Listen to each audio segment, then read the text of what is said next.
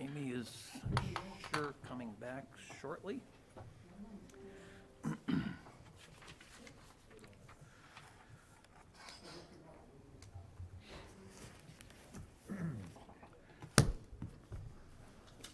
All right, let's call to order the meeting of the Harwich Conservation Commission for October 6th, 2021. We have a number of items on the agenda. This meeting is also can be attended in person, or you can access the meeting on Channel 18 Broadcasting, or you can log in remotely. The remote login information is available on the website for anybody that's watching on the Channel 18. You can access it through that rather than reading through all the login information. Public service announcement: if anybody that's here would like some cranberries, there's a whole bag of them over there that were just picked from the Bell's Neck Bog, which the town owns. And the bog is also available for public access. If anyone would like to go down there and pick your own, it's right off of Depot Street. If you go down the road that leads to the Herring Run on the left-hand side, rather, you can park and walk around the far side of the bog and get access to the bog itself rather than jumping over ditches. And they're perfect right now. They're really good. So anybody that's interested in that, feel free. It's town-owned property and town-owned bog, so public access is available.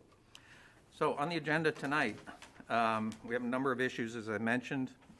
We'll start off, the first item on the agenda is a request for determination of applicability for 87 Punkhorn Road, map 100, parcel A6, for a new foundation under an existing dwelling. Do we have a proponent? Hi, that's me.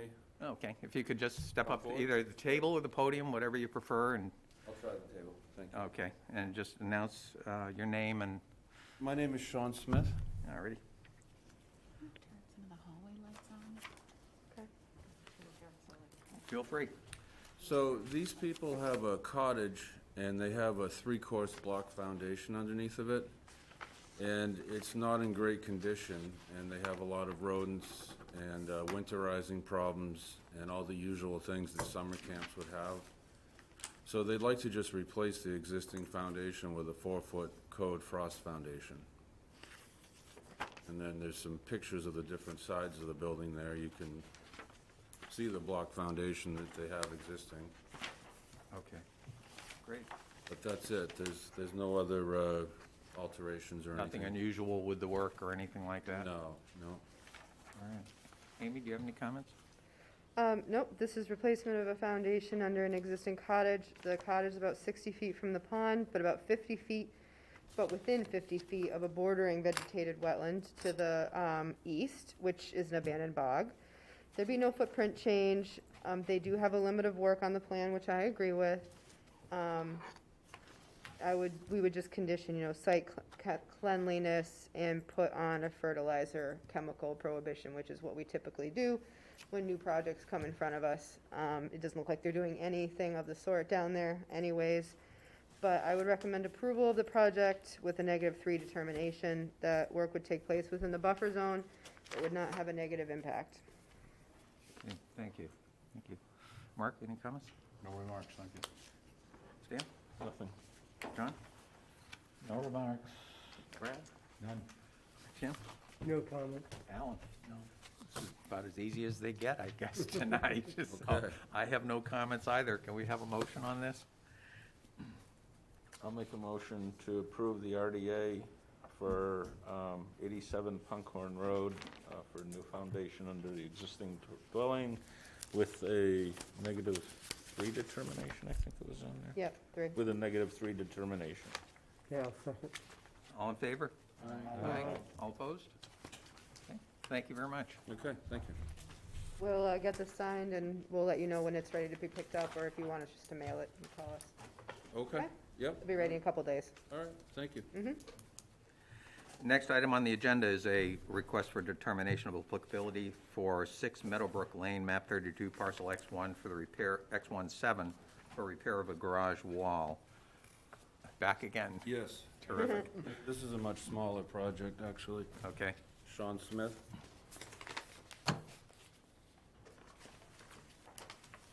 So there's a block foundation again. It's in the rear of the garage. And there's also pictures of it that show the block, the cracking. It was taken at a time, there's a lot of vegetation there, but you can see it through the plants. So it's replacing the 26 feet at the back of the garage that have settled. I guess they had a water leak at one point, and the water flooded that area, and that's what caused the settling. Okay, So the building is noticeably out of level there. all right. But the same thing, no change at all to the footprint or anything to the building, just the foundation only. Okay.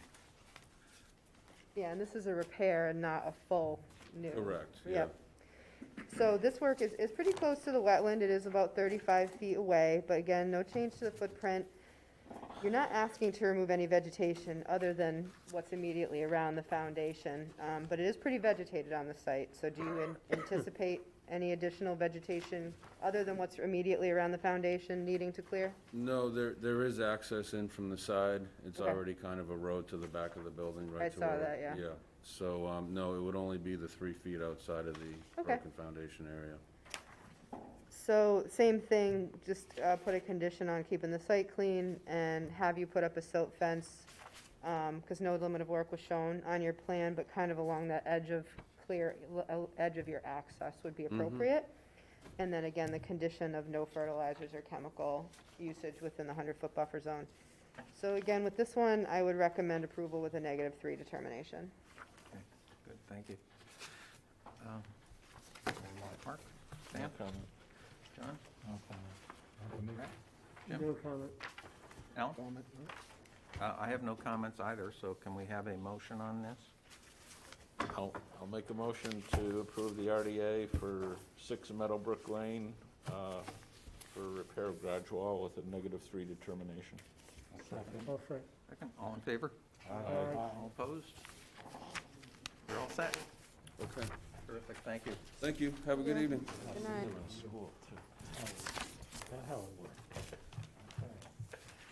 Next item is notice of intent for 86 Squantos Path, map 100, parcel G1-2, for an extension of the existing deck with a rent station, landscaping, kayak rack, and replacement of stairs. Thank you.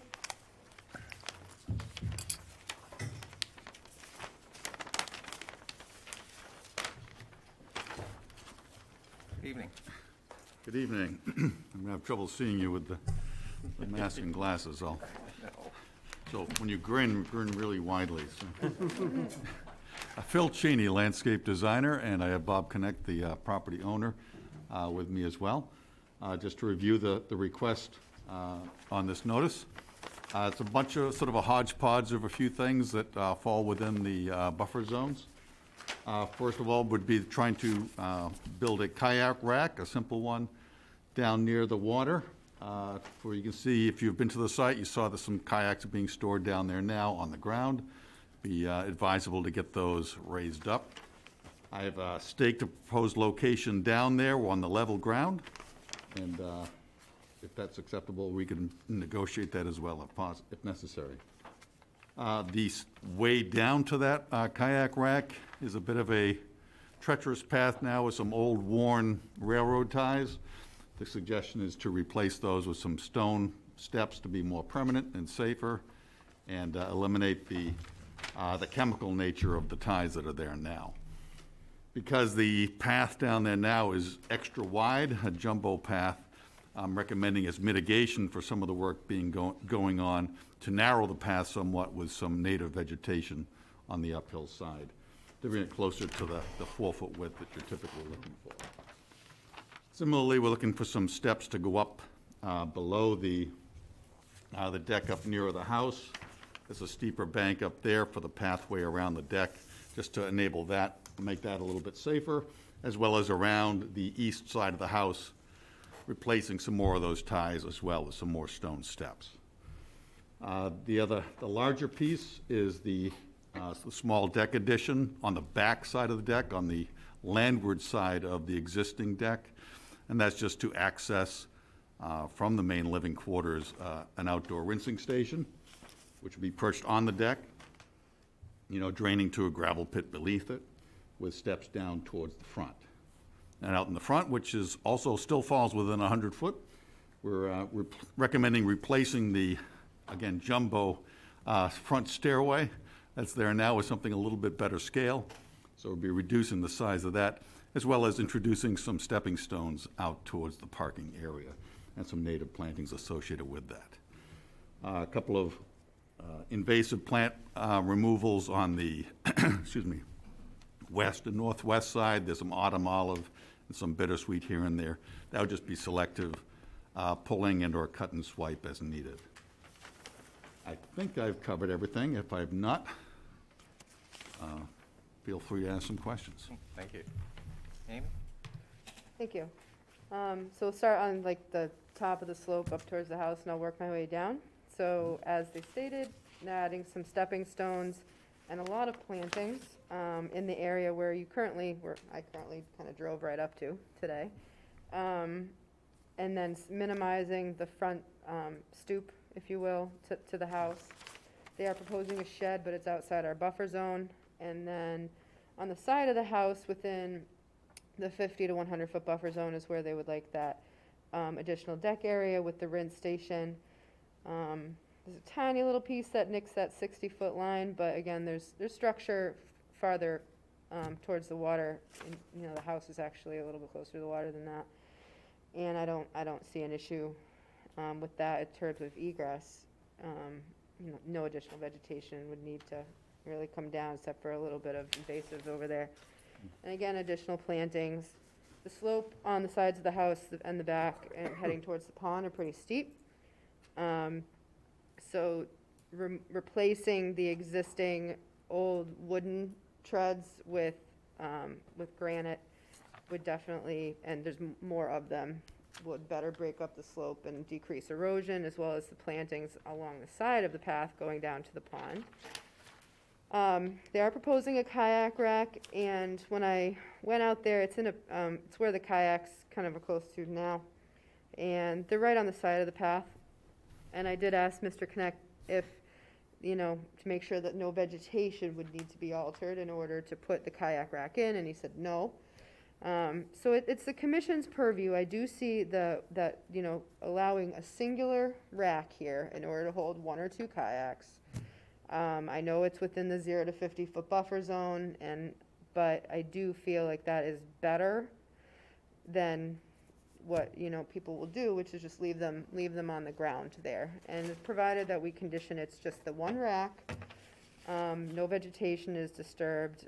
I think it's a variance would be warranted for this minor, I would say, structure here. The other option would be if the commission saw that just, another, not even 10 feet up the slope, it does get a little bit higher and drier, just as open, and that would be another location that would be still in proximity, so it wouldn't be too hard to get the kayaks up, but not have to go up. The plan doesn't really show like how big this hill is. So I'd recommend approval of the project. Oh, and just so you know, we did hear back, I did reach out to the Harwich Conservation Trust because there is a conservation restriction on the property. The property is about 6 acres, you said? Yeah, it's a good size. So there's just a building envelope essentially around it, and HCT says that this, does meet the conditions of the restriction on the property. So no need to worry about that piece of things. Good. Okay? Great, good, thank you. And I should just mention that we do have an NHESP Yes, thank you. situation. We have not heard, is that true? I have not heard as of Okay, today. all right. We have filed, you Sorry. have the card there on that. I forgot about it myself, so we will be waiting on their determination. Okay. But we do have a file number. Yes, you do have a file number. So what that means is we can't technically render a decision, but I think any questions or comments that we can fully vet tonight, we should, and hopefully just have that last piece be at the next meeting. So we'd have to postpone this till the decision until the next meeting then, Well, pending the NHG. Yeah, we run the risk of, like, once we vote to approve a project or whatever, we have 21 days to get it out. So what happens if Natural Heritage, which gives themselves up to 60 days, doesn't render a response in that time? 9.99 times out of 10, they have a recommendation that it's what's called a no-take, meaning no damage. Once in a while, they'll have a condition that deals with a, plant or animal that's on the threatened list. It's pretty rare. But you run the risk of them, adding something to the project or conditioning something that would drastically change the project. So I would not suggest you vote on it tonight, but essentially get as close as you possibly can to that. Okay. So that hopefully that's the only lasting thing at the next meeting. Okay? Good, thank you. Mark, any questions, comments? Stan? Yeah, the kayak rack, I guess specifically, we talk about a kayak rack and specifically what's it gonna look like, I guess? Yeah, I'm envisioning just a very simple frame, figuring 2 posts sunk in the ground with a couple of racks. Ideally, we're trying to hold 2 or 3 vertically. That's So what I just be would picture, but I crossbars. wanted to clarify it, I can have you to Sure, clarify it. that's the intention. Well, Maybe we could have a basic diagram. right, Okay, I can provide that if for the you wish. next meeting. Okay. Right, thank you, that's all. Yeah, I don't have any comments. No, Stan? I'm sorry, Brad? So in regards to the granite steps, they're 4 feet in length? Most of them are, yes. The ones on the east side of the house are a little shorter, 3 feet. What is the width of the footpath? It looks like it's a little bit larger. in It is front. already more than that. Yes, so. it is currently, I would say it averages around 8 feet. Right. That's a little bit larger than what we allow. How do we stand, Amy, on pre-existing footpaths like this that exceed our regulation? Mr. Connect has owned this only for 2 years. I think this has probably been like that for quite a while. They are trying to reduce that width, you can see by adding additional shrubs in there. So that essentially the width would just be a little bit wider than the steps. And I think along that line, once those steps are in and secure, that will become the width of the path, hence the 4 feet. Yeah, that would be good to, reduce that 8-foot span. And- My intake is that's been that way for quite some time. Right. And that if they needed additional mitigation, that would be the first place to do it, Mm-hmm. but That makes sense. extremely natural there. Yep. And so the kayak rack, we've gone back and forth on these type of structures for a long time. In this case, how many kayaks is it? 2? Looking at 2, possibly 3. I think it was like maybe a stand-up paddle board, I think would be Yeah, one of the, We have two kayaks now, and we thought maybe a paddleboard to just pop on the top of it. Yeah, so it's almost a trade-off between putting them on the ground where it's dry vegetation versus, putting them on a rack. I think that if the footprint of the kayak rack was in the footpath, and it looks like you've got it in the footpath, then. yeah, I'm trying to keep it as, Right. then it's- without disturbing vegetation was the goal. Right, so it's already in a disturbed area. I think if you could move that up, as Amy suggests, a little bit to get it into a little drier ground, and then have single 4x4 posts to go in the ground, then we could debate whether that's a structure or not. It's kind of in that margin. So I think that's generally how I feel about that. Trying to minimize that 8-foot span to get it closer to our regulations would be good. That's all. I didn't have any additional comments. Alan, any comments, questions?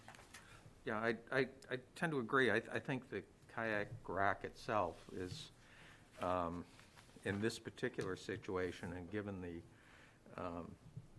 width of that area right now, I think it's preferable to leaving the kayaks on the ground like they are.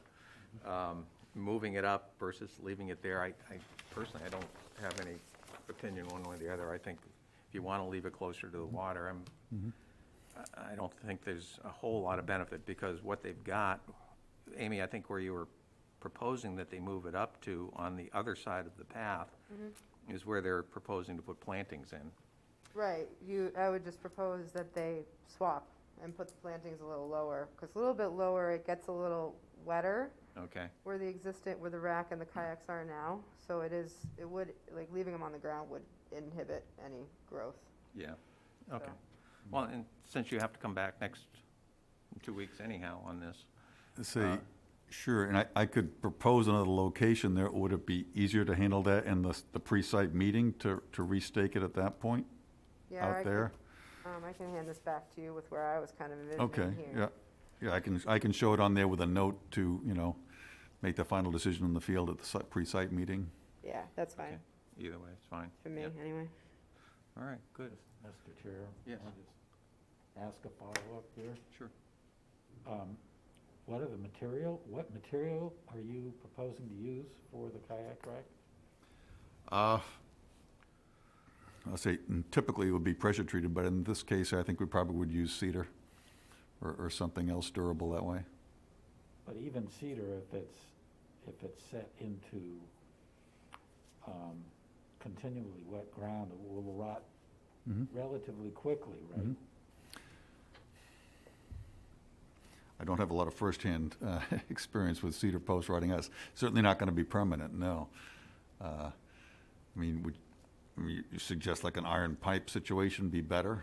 I know, I'm just suggesting maybe that's another argument for moving it up the bank a little to slightly drier ground, that's all. Oh, well, to me, ground contact is ground contact. It doesn't really change much, especially in there, but that's fine, that's all. All right, good. If I could follow up, I think, a 4x4 non-CCA pressure-treated lumber might last a bit longer than cedar, and I don't see a problem with that. But I still favor moving it up a little bit as described by Amy. I think that would, reduce impacts in that close to the pond area. So I do favor that. I'll consult with Amy before I go. I'll and- just give this to you. Okay. Okay. Since we will not be voting tonight on that, No, then- you will continue. I would recommend that this be the only one tonight that you continue to the next meeting. We already have 10 hearings for the next meeting without any other this one, it seems pretty straightforward. yes. So, but I would recommend, if we have any other continuances, that you go into November All right. tonight. Is that 10 NOIs? Couple RDAs and NOIs. Okay. All right. Busy meeting in a couple of weeks then, but we'll look forward to seeing you then. This would be October 20th, and you'd need a motion. I move that we continue the hearing for 86 Squander's Path until October 20th. 20th, 2021. All in favor? Aye. All opposed? Thank you very much. Thank you. Good night. Bob, I'll just give this to you, and this is not to scale, but just roughly up on the side of the silt here, not far at all, not way. Okay. I can just move these down. Outside Yes, of the- yeah, But outside of the 4-foot, well, you could put it across the 4-foot steps. yeah, not across the 4-foot steps. I think it's there's a cleared area there with the steps that you could fit that in there. Okay, Checking.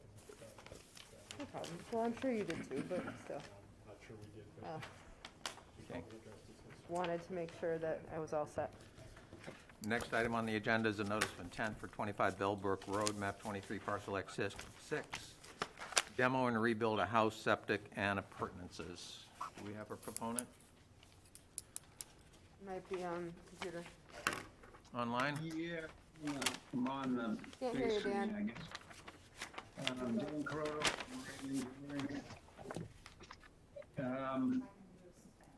this is a house. We're trying our end, Great. Dan. Is it working? Can you hear me? Dan, can you hear us? Yeah, I got Thumbs you up? guys, yeah. No. You got me? Dan, if you can hear us, give us a thumbs up. I You can hear all right. us. But- We cannot hear Yeah, I you, so hang on.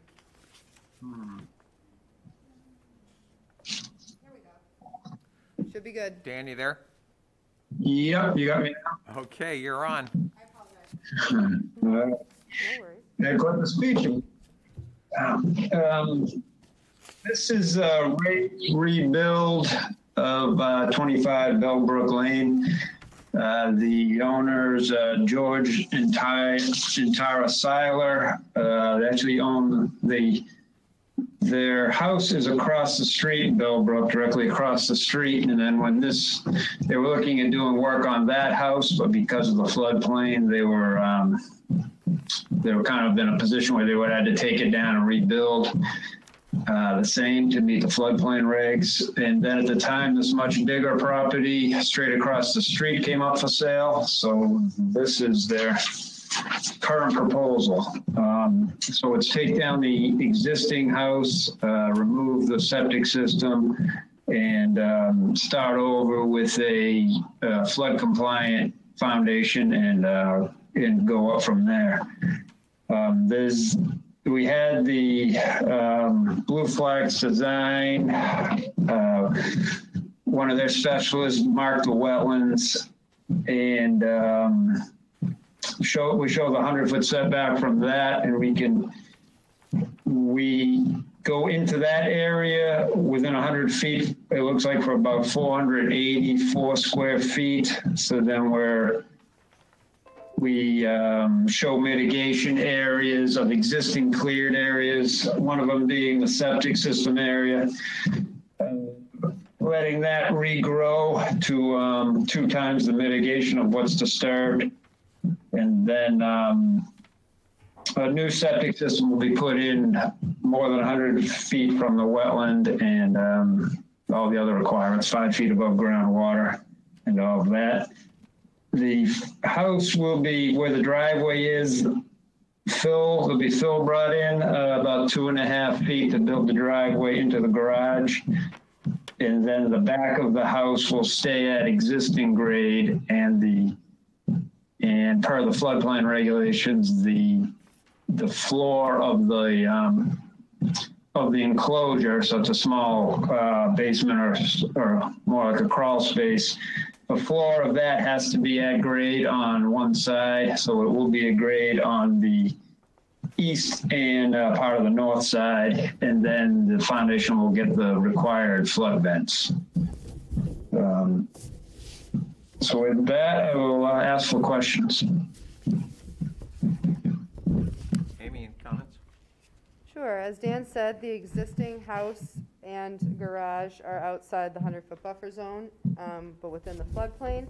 The new proposed house will be outside the 100-foot buffer zone, but in the floodplain, but the new house will be flood compliant. There is a small amount of clearing within about 90 feet of the wetland, but no closer, and that's really just to get access around the house. That being said, I mean, the lot itself is fairly naturalized. There's a lot of invasives around the garage, which is poplar. So in the future, I would say if this goes forward, that if you wanted to be able to manage that a little bit, come chat with me and we can discuss a methodology for doing that. Poplars grow extremely fast and tend not to be the most stable trees. So happy to have that conversation at another time. But I would recommend, I mean, without much talk, I'd recommend approval with just conditions about putting roof runoff into dry wells. The condition that anywhere on the property, because it is within floodplain, would be subject to our typical regulation of no chemicals, no fertilizers, even organics, because that still has the nitrogen and phosphorus. There are a lot of other, you know, if you want grass, a lot of other products out there now that can still give you a decent yard area.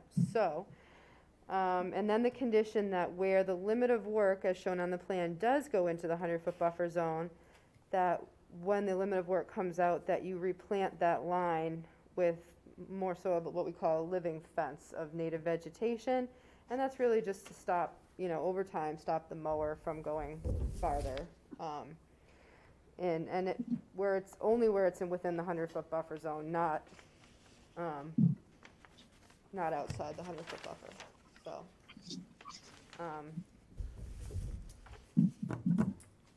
okay. Good, thank you. Mark? Comments? Mark, we'll move forward. Dan? Nothing. John? Brad? Jim?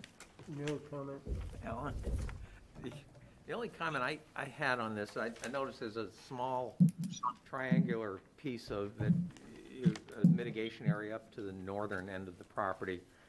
And I wonder why you wouldn't move that down to the southern area of the mitigation and just attach the two together.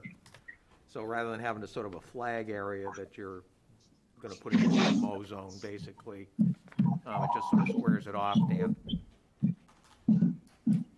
We had, what I did was I took the area that was within 100 feet of the wetland to the south and made that total mitigation. And then whatever I needed extra, I used the next closest area to the wetland, which was up north there, to meet the required 884. So if we add on to that south area, it's beyond the 100 foot from the vegetated wetland. And if people went out, everything's pretty, like Amy said, the trees are starting to pop up everywhere because it wasn't mowed at all this summer. But when we did the original survey in the spring, it was completely mowed and everything was, down at 6 inches. So that's how I came up with that little piece to the north, was just to keep all the mitigation within the 100 foot to the wetland. I see, okay. Yeah, I mean, I don't have any preference. Your mitigation doesn't have to necessarily be within the resource area, so it's up to you, whatever's easiest for you guys. So that, and one other question. So with respect to the area which is being mowed and the area which will be allowed to revegetate, are you planning to put in any fencing or any sort of a boundary to keep people out of the 100, or? I think that certainly since the summer, and again, anybody who's out there see how much it grew up on its own just since the summer. And then if you look beyond what's mowed now, it's kind of, it's creating its own boundary. It's coming in so thick. So I think just the stopping of mowing is the brush is coming in so thick, it's going to create its own boundary. There's nothing really, the true interest for people that are looking to experience a walk or a wetland, it's down, onto the Conservation Trust land down Bellbrook Lane. So even if there's no reason to be, for people to be heading through that area anyway, except for, When we were out there today, it was almost hard to figure out where the mowed area was versus the naturalized, so that's. I know, that just came over the summer. It was completely mowed until the summer when they changed hands, and then this project has been moving slower than the owners wanted, but they haven't mowed at all since they took ownership, maybe in May or so. Okay. All right, good. I have no other comments, so we have a motion on this? Motion to approve the notice of intent for 1225 Bellbrook Road for demo and rebuild the house, septic system, and appurtenances, and with the conditions that Amy had suggested. Thank you. Thank you, Jim. All in favor? Aye. All opposed? Passes. Thanks. Thank you, Dan. Thank you. Next, we have a notice of intent for 49 Snow Inn Road, map 15, parcel N2, for reconstruction of his. Good night, good luck. Thank you. Thank you very much. Reconstruction of an existing pier, ramp, and float and dredging. Do we have Through the chair, Don Monroe from Coastal Engineering, representing the owners of 49 Snow Inn Road. Good evening, everybody. Good evening. Good evening. Let's see, can I share my screen? Hang on.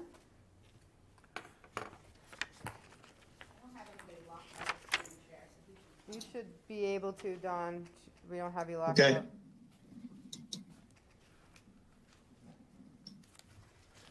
Let's see. Can you see my screen now? Yes. Yes. Okay. So I'm going to scroll down to the plan, which will be easier to describe what what we're doing, but we did go in front of waterways. We had a meeting on site with the harbor master and the shellfish constable, and the waterways committee didn't have any issues with the project. John Rendon, the harbor master, after describing what we were doing, seemed to be fine. I think he sent an email to Amy indicating that they didn't have any issues. Heinz indicated that they don't really see this particular area. So on the plan, you'll notice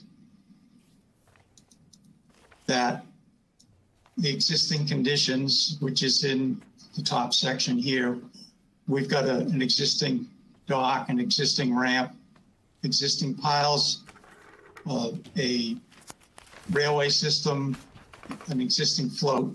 That float is licensed under license number 2937.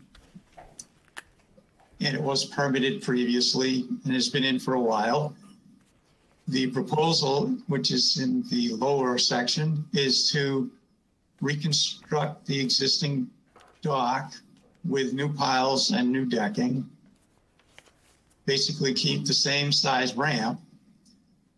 But because the float that's originally there is relatively short in this direction here, and the flow is in this direction, the current owner, had his vessel tied up here and felt that this was very uncomfortable and not stable for a lot of the people not a lot, but the people that will be using the docking facility. So this is the reason for us changing this to a float configuration that's a little bit longer, but because we're making it a little narrow, we need this small section here so that the ramp can roll back and forth without coming off the actual float system. The float increases to only 25 square foot increase from 173 square feet, but this float to a total of 198 square feet for this float system. Making note that the existing float, which is a dashed line right around here, we're not going any more seaward. So John Rendon appreciated that because we aren't going closer to the navigable channel area. So we are going back a distance with this particular float, which is why we're requesting a small amount of dredging, which is shown in this little triangular piece right here, so that the back edge of the new float to allow the roller system to go onto the float without coming off the float. We have the 2.5 foot depth at the end of the float, and under the whole float at all tides during mean low.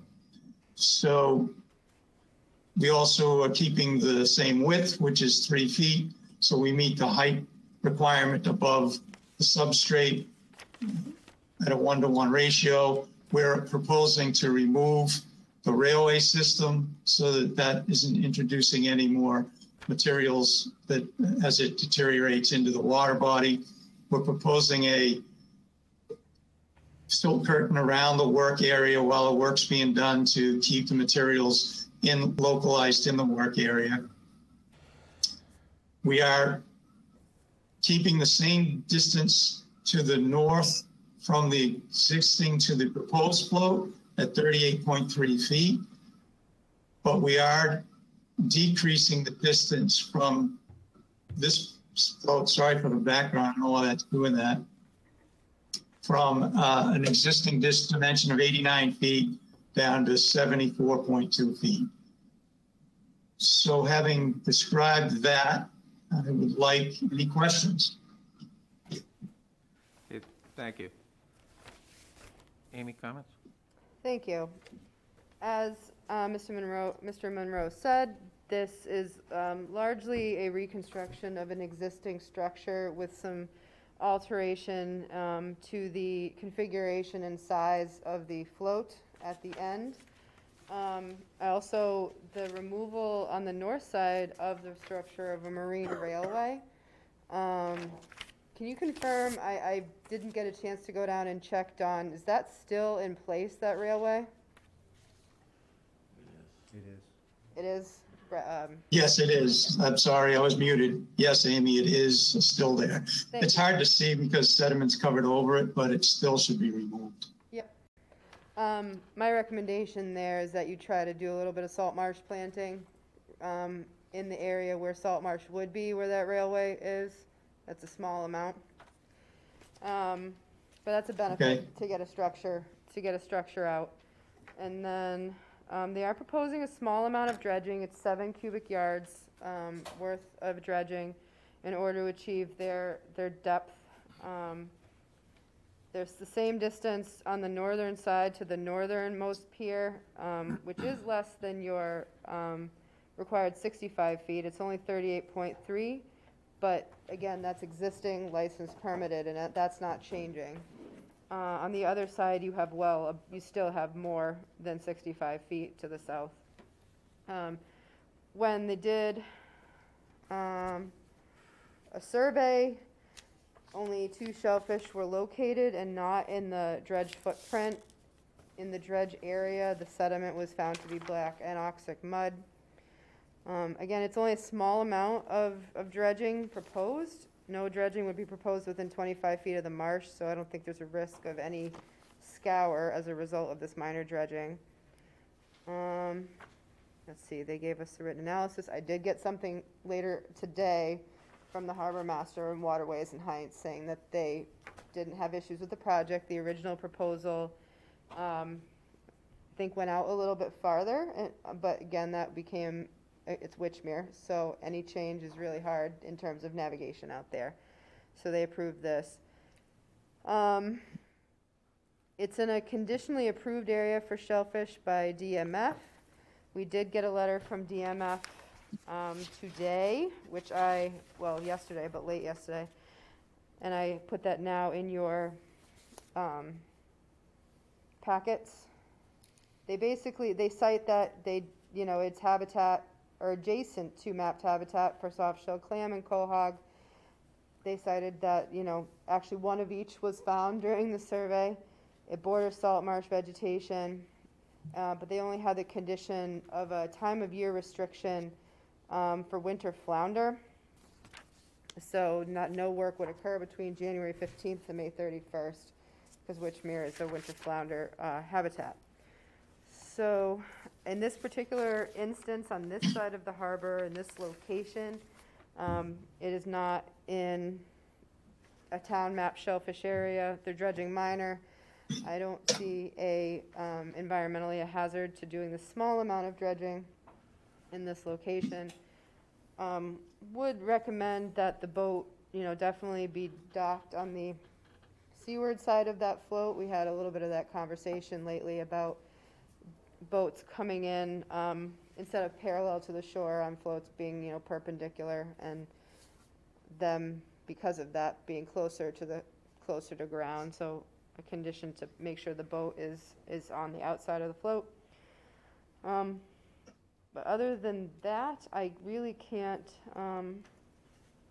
think of anything else with some conditions I could recommend, that I've talked about. I could recommend approval of the project. Thank you. Alan, you want to start, Art, down there? Any questions? I don't have any comments. Jim? No, I have no questions. Brad? Yeah, I've got a few.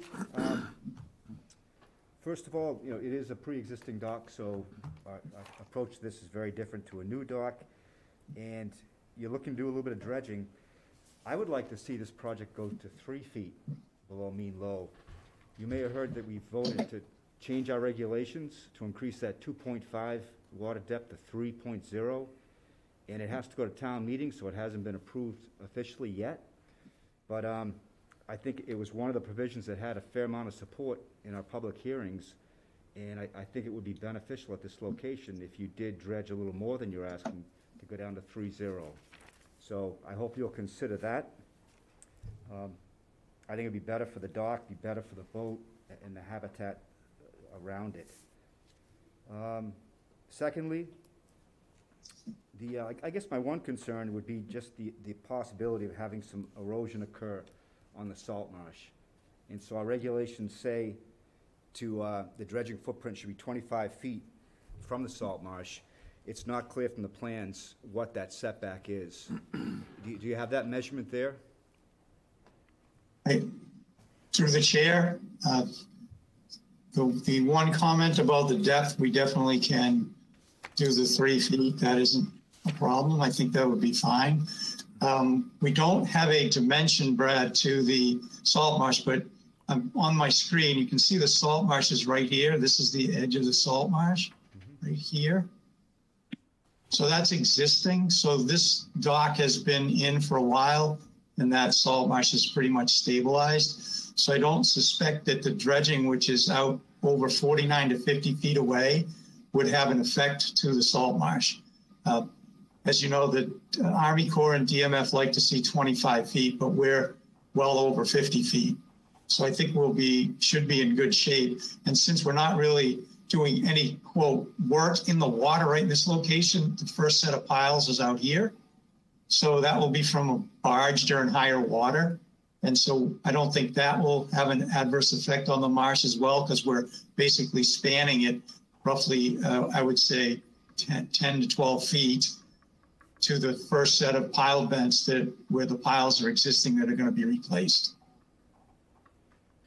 All right, thanks for that. Well, if it does move forward that you do increase your depth to 3.0, you'll have to make that adjustment in the plans.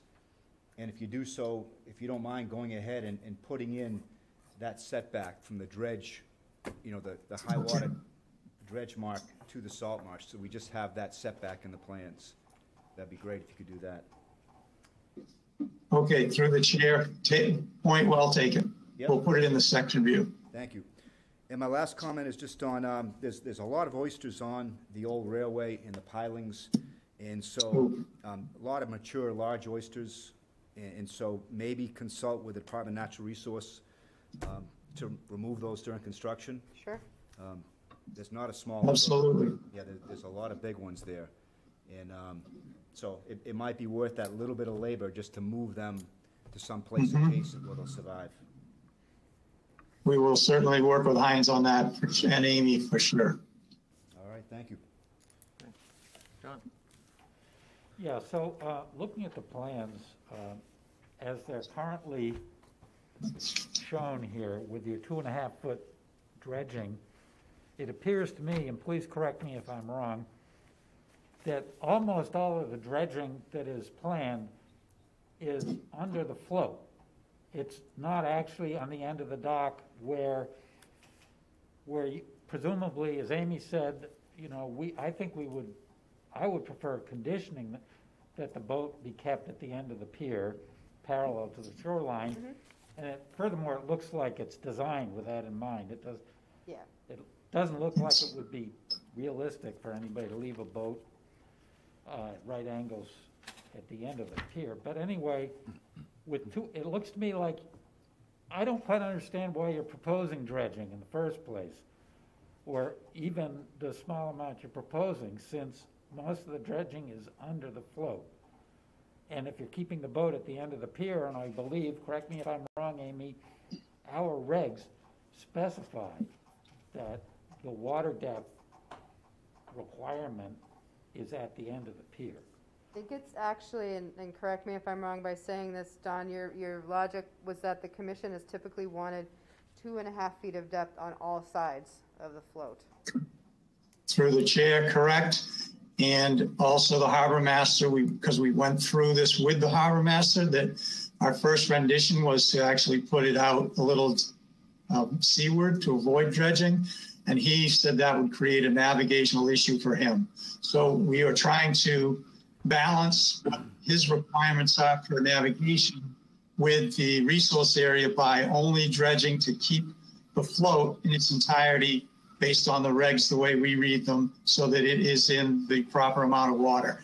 You're right, the intent is to have the vessel on the outside portion. That's why the dredging isn't much greater landward. So it's just merely trying to balance the two requirements, the harbor masters and the regulation for depth under the whole float. Okay, I have no further comments or questions. Thank you. Stan? I have no additional questions. questions at this point. Mark, any? No questions. I have a couple of questions, and to John's point too, it appears that your dredge footprint ends right at the edge of the float, and you've met your 2.5 feet depth along the eastern side of that float. So your purpose of the dredging then is just to get the 2.5 feet or underneath the entire float, which in actuality I think is perhaps unnecessary. Unless we're targeting the 3 feet, in which case then, yes, it would have to have a minor amount of dredging. Yeah, I mean, if you don't mind, I think we had a lot of discussion on this issue, and I think we felt that there were resource benefits to having a larger depth under the float. The towns of Yarmouth and Dennis have gone to 3 feet, and I see scouring occurring under the floats in boats in Wychmere Harbor because of this low depth. There's a boat right now near zero snow and road, and the bow is sitting right in the mud. That has a resource impact. Yeah. So in this case, I know some people might doubt this, but in this case, I strongly favor doing a little bit of dredging for an existing structure in a harbor that has been silting in for a long time. So I think it's probably, there's a resource benefit to going a little bit deeper. Okay. All right, good. Another question for you. Do you know if the existing dock permit provided for any dredging or the 2.5 foot depth at mean low water? Our research didn't show any dredging for this location. We did do an in-depth investigation, but couldn't find a, quote, dredge permit for just this location. Okay. So we don't know if that buildup of the mud is, over the last 23 years, has decreased the depth that's available at that dock then, necessarily? Right. Really don't have any baseline to compare that to. Okay. Another question, comment. There's also a comment in the material that the dredging is beneficial because it will get down to more sediment, sand sediment, which would be beneficial for the shellfish in that area as well. So my question is, instead of you're dredging to target the 2.5 feet of mean low water. Instead of that, how much farther would you have to go to get pure sand? About a half a foot. So the 3 So, feet. so we would meet the 3 feet. So I don't think we have an issue with going to the 3 feet. I think you're right. We were targeting the depth requirement. But that doesn't mean we wouldn't certainly mind a condition that says the dredge depth to be 3 feet at mean low water. Okay, or till you meet the sand substrate. Yeah, it's a relatively, I would say, in this location compared to some other locations in Wychmere, there's a relatively thin layer of bad material, but we could make it so that it's 3 feet and not disturb much sandy material. And even in that sandy material, there is some gray matter. So it would be beneficial for sure. There's no doubt. Okay, all right, good. Because I would like to see you try to get as much of that mud out of there. If you're going to be dredging anyhow, then why not get rid of what you can in order to improve the habitat for the shellfish that will be restored back in that area. Okay. So there's also a mention in here that the habitat will naturally restore itself after the dredging process. And do you know how long that will take? Most of the studies, Ernie, that like they do, the Army Corps does a lot of studies in the New Jersey, New York area, and they typically come up with those technical reports that show about a year. Pam's on the line, she could probably speak to that, but the technical reports I've read, it's roughly a year of, I think we have an example of that over in Allen Harbor off the Oyster Creek, where they dredged that, and within about a year to a year and a half, that was, producing more shellfish. Wonderful, good, okay, good. I just didn't know what the time frame was for that. So it's about a 14.9 square foot increase in size of the float. And there's no intent to moor a boat on the western side of that float. I mean, there's room, you could get one in there, but with the dredging footprint that you've proposed, that would be an issue as far as scouring and all. Through the chair, yes. So John Rendon weighed in on that and said he would do two things. One is to monitor the size of the vessel that's going to be on there, because he's the one that approves those items. He could also probably do the same thing that he does with a couple of the other systems that are near the closer to the channel where the choke point is. He tries to keep those vessels so that they're not infringing on the navigational part of it, but also not trying to put the vessels in an area where there's not enough depth. So there is no intent to put a vessel on the landward side, nor the north, nor the south.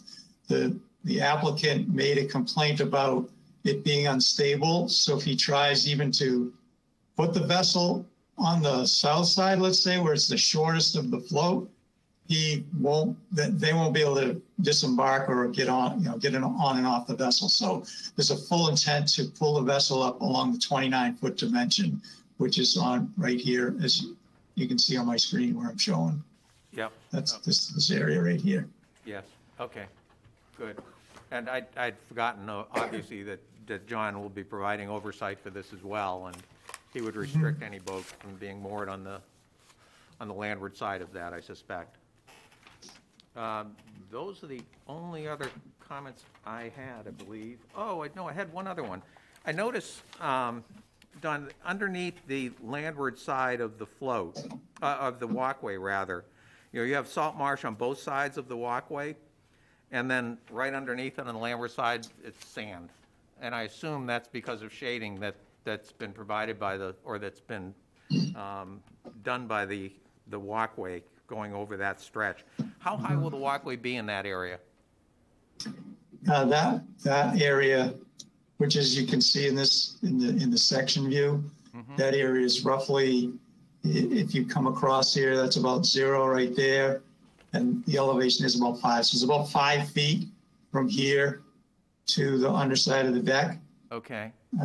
So yes, it's possible that it's shading, but it could also be that it's shading not just from the dock, but from the boathouse and let's see, what orientation are we in, north, south? So yeah, so probably in the afternoon, there's not enough sunlight coming across over the building. But to the north side of the walkway, there's salt marsh that's also in the same shading that would be provided by the boathouse. Seems to be existing, right? Yeah, it's a good point. It's point well taken. It could be that it's the decking.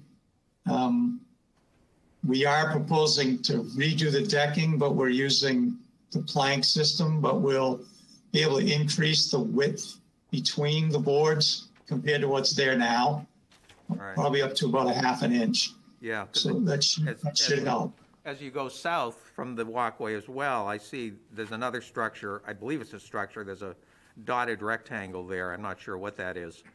But salt marsh also has disappeared to just adjacent to that as well.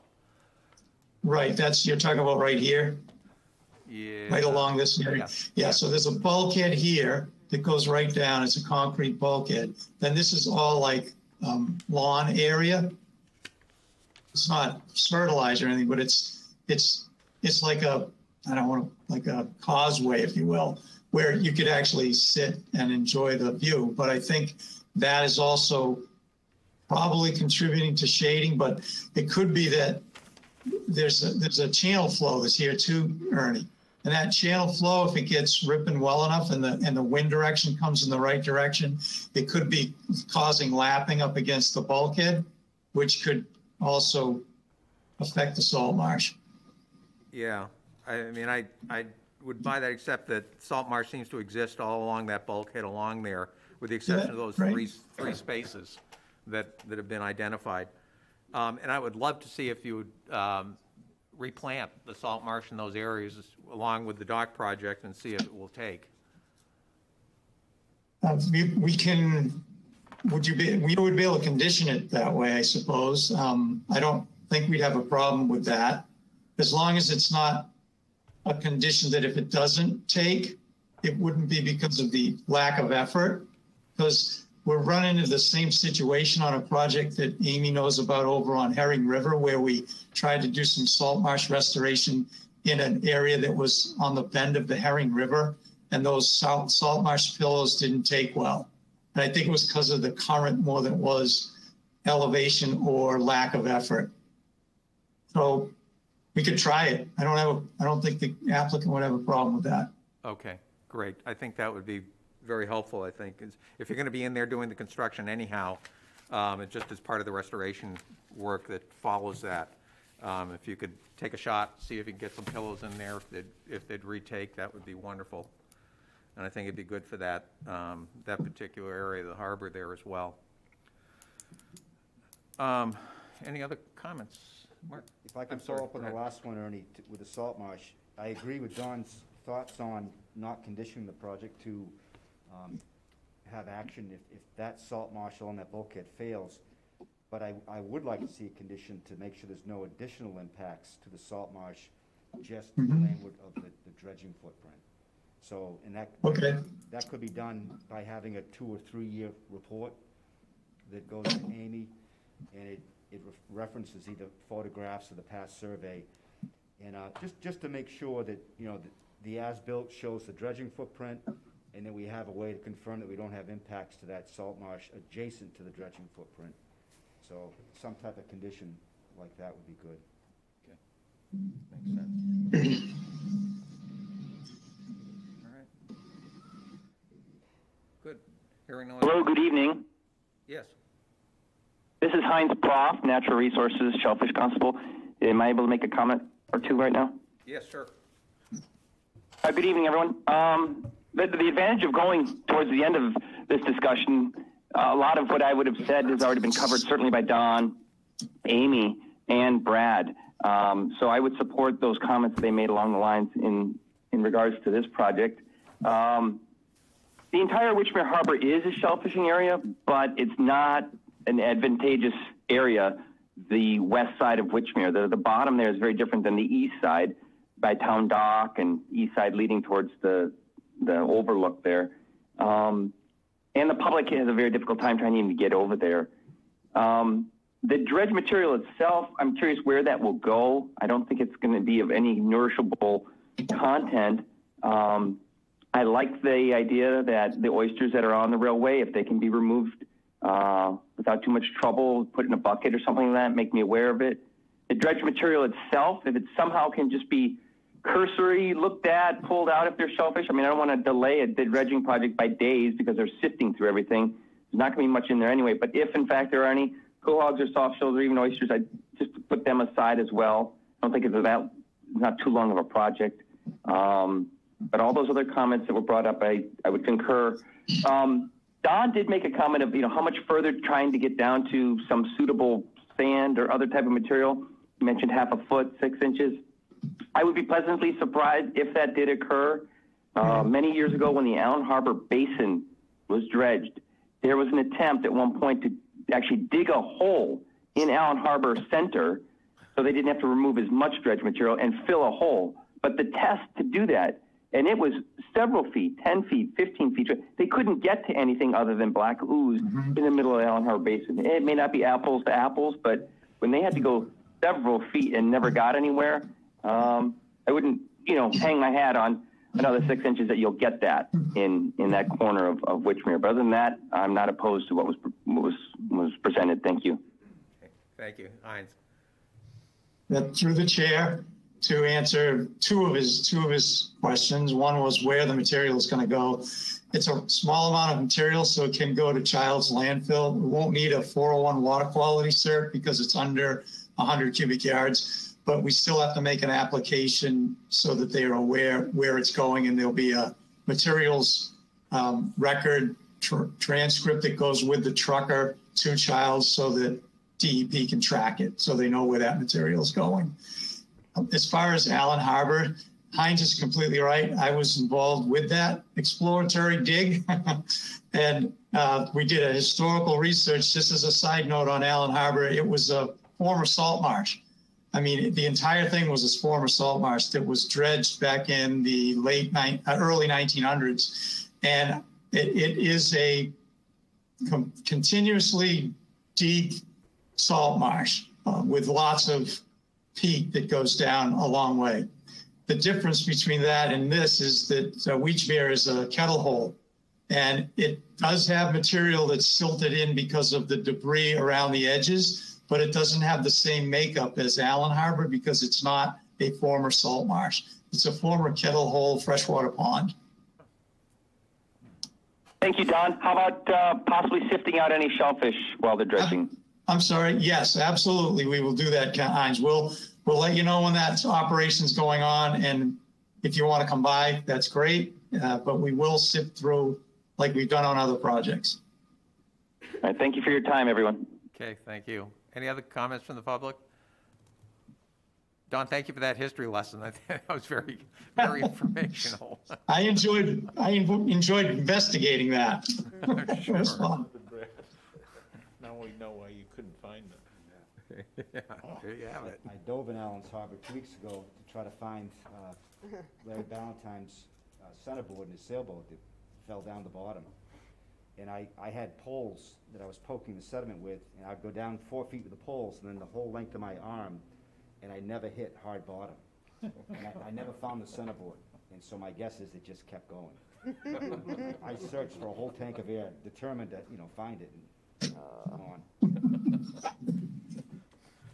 Mr. Chairman, can I make a recommendation then? Yes, Amy. So I think the changes are minor enough on the plan that there's no continuation needed. The changes would be to go to a dredge depth of 3 feet, to put the dimension of the dredge limit to the salt marsh on the plan, and maybe make a note about trying to replant some salt marsh where the old marine railway is, and then like right under the walkway where there's no marsh now.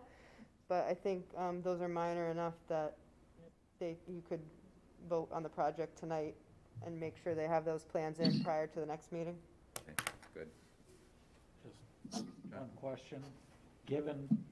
Assuming we're going to the 3 feet, Don, can you verify that if the dredge depth is 3 feet, the total amount of spoils will still be less than 100 cubic yards? Yes.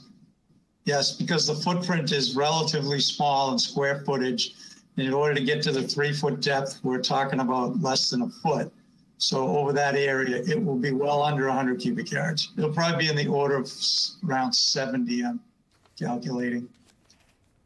Okay, good. Thanks, John. All right, can we get a motion on this? I'll move to approve the notice of intent for 49 Snow Inn Road, reconstruction of existing pier, ramp, and float, and dredging. With the changes, you're gonna have to help me here, increasing the dredge depth to 3 feet, and what else?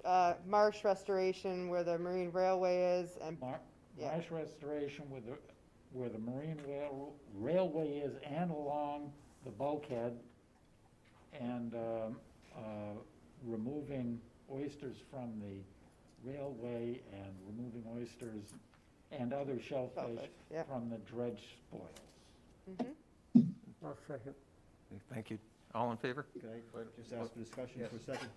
Just to clarify the shellfish transfer, we could say coordination with the Department of Natural Resources, and I think it would help the commission to get a quantification of what was actually moved.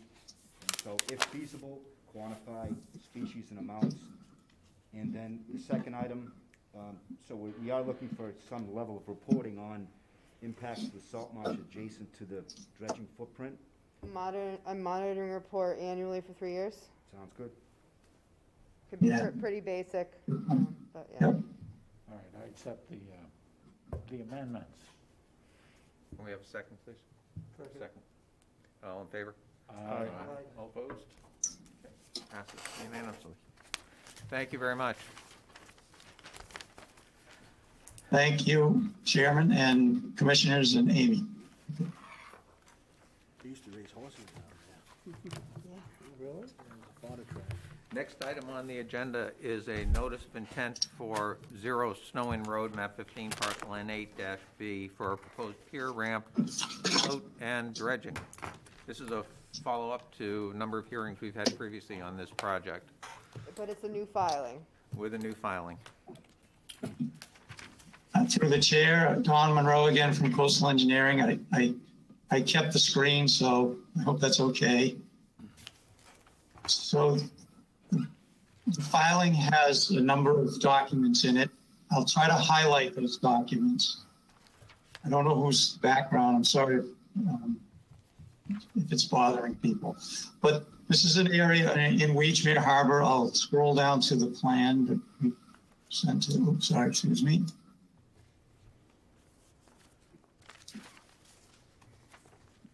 Let's see, where is it?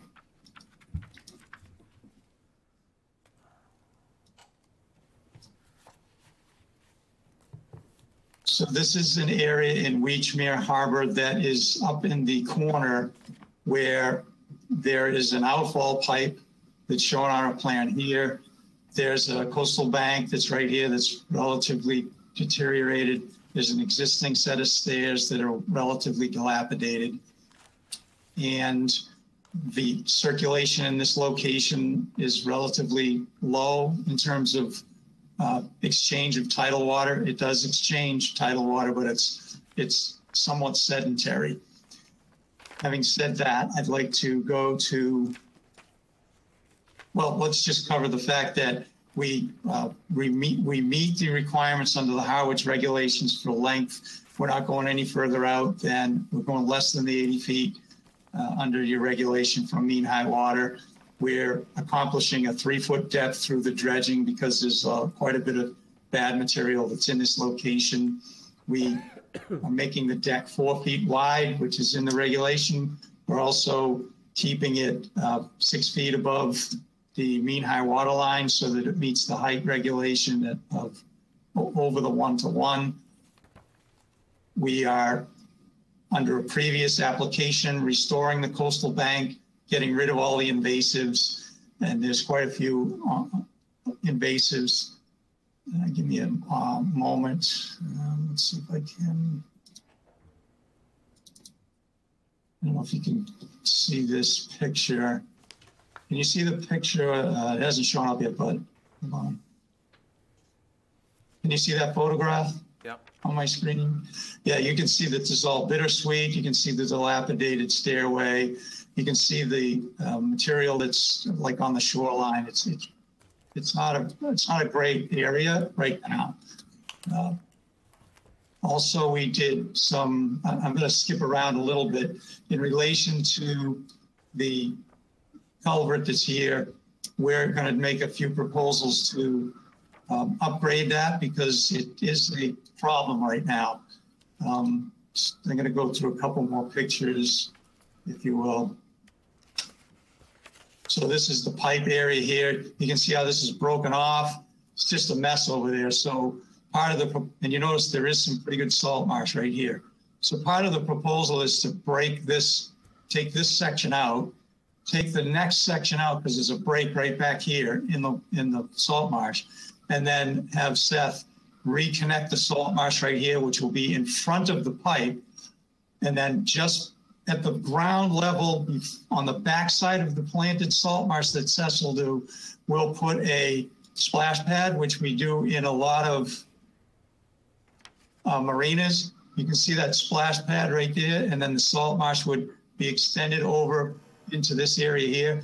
That splash pad will reduce the flow, also capture some sediment, so that, and then the salt marsh in front of that or seaward of that would also act as a filter, because we have some things that we'd like to address while we're actually doing this project that I think really should be brought to light. One of my staff, we did some sampling of the water because we wanted to determine where the contaminants were coming from that are in the sediment. So we sampled the water as well as sampled the sediment. And the reason we did that is because, oh, wait a minute. Let's see if this will work. I hope this works.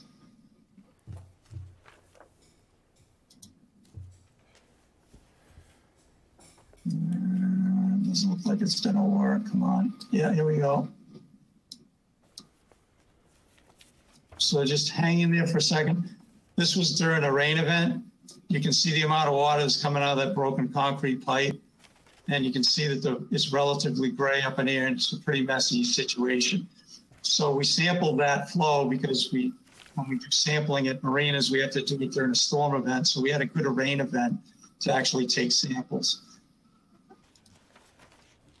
In the report, let's see if I can find this. These are all the lab reports for the sampling of the sediment as well as the water. But we did a compilation of that for you so that it's easy to read. Let me see if I can find that.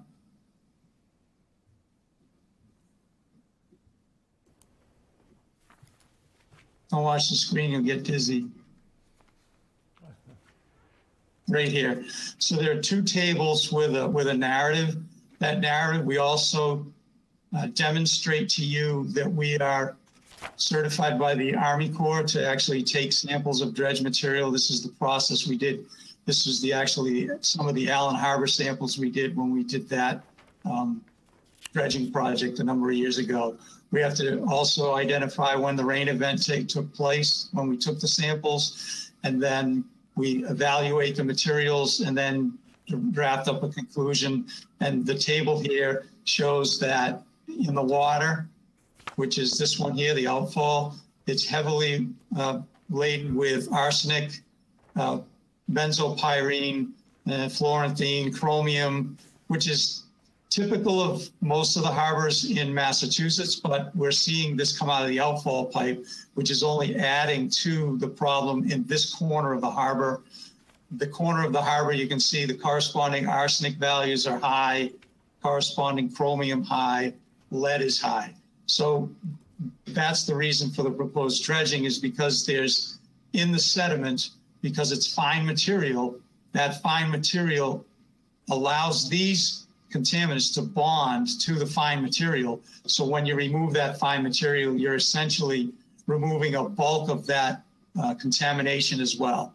Hopefully through the process of addressing the outfall pipe in the water, since we can't control the water because it actually comes from, like Amy said on an on-site visit when we met with the DPW person there, that it takes all the water of West Harwich and comes down to Weechmere.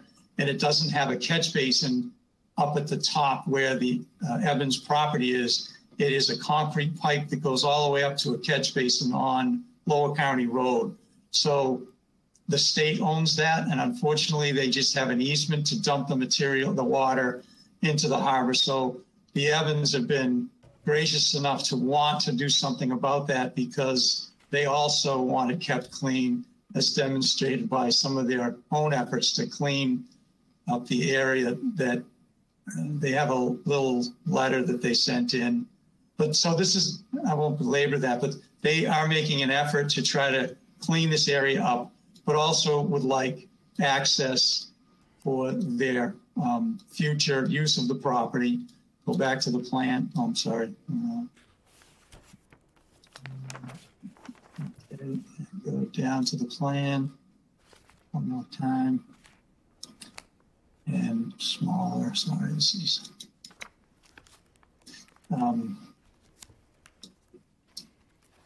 Doing the best I can navigating this thing. So having said most of that, we do meet most of the criteria. We did put a variance request. We are 54 feet from this location in this dock. We are also 54 feet from this one. We have support by the two neighbors. We went to the waterways. They supported the project. John Rendon liked the idea of us pulling it back landward, which serves two purposes: keeps us away from the mooring field, well over 65 feet, but it also doesn't infringe. If you notice where this vessel would tie up here, whether this dock is here or not, they can still tie up there, and this vessel can still tie up here without too much issue, because this is pushed landward as much as possible by virtue of the dredging. We're definitely over 25 feet from the upper portion of the dredge footprint. We are proposing salt marsh restoration here under a separate permit that you issued, and we will be placing salt marsh in this location. We don't show it on this plan, but the intent would be to extend that because we do want to address the runoff that's coming out the outfall pipe.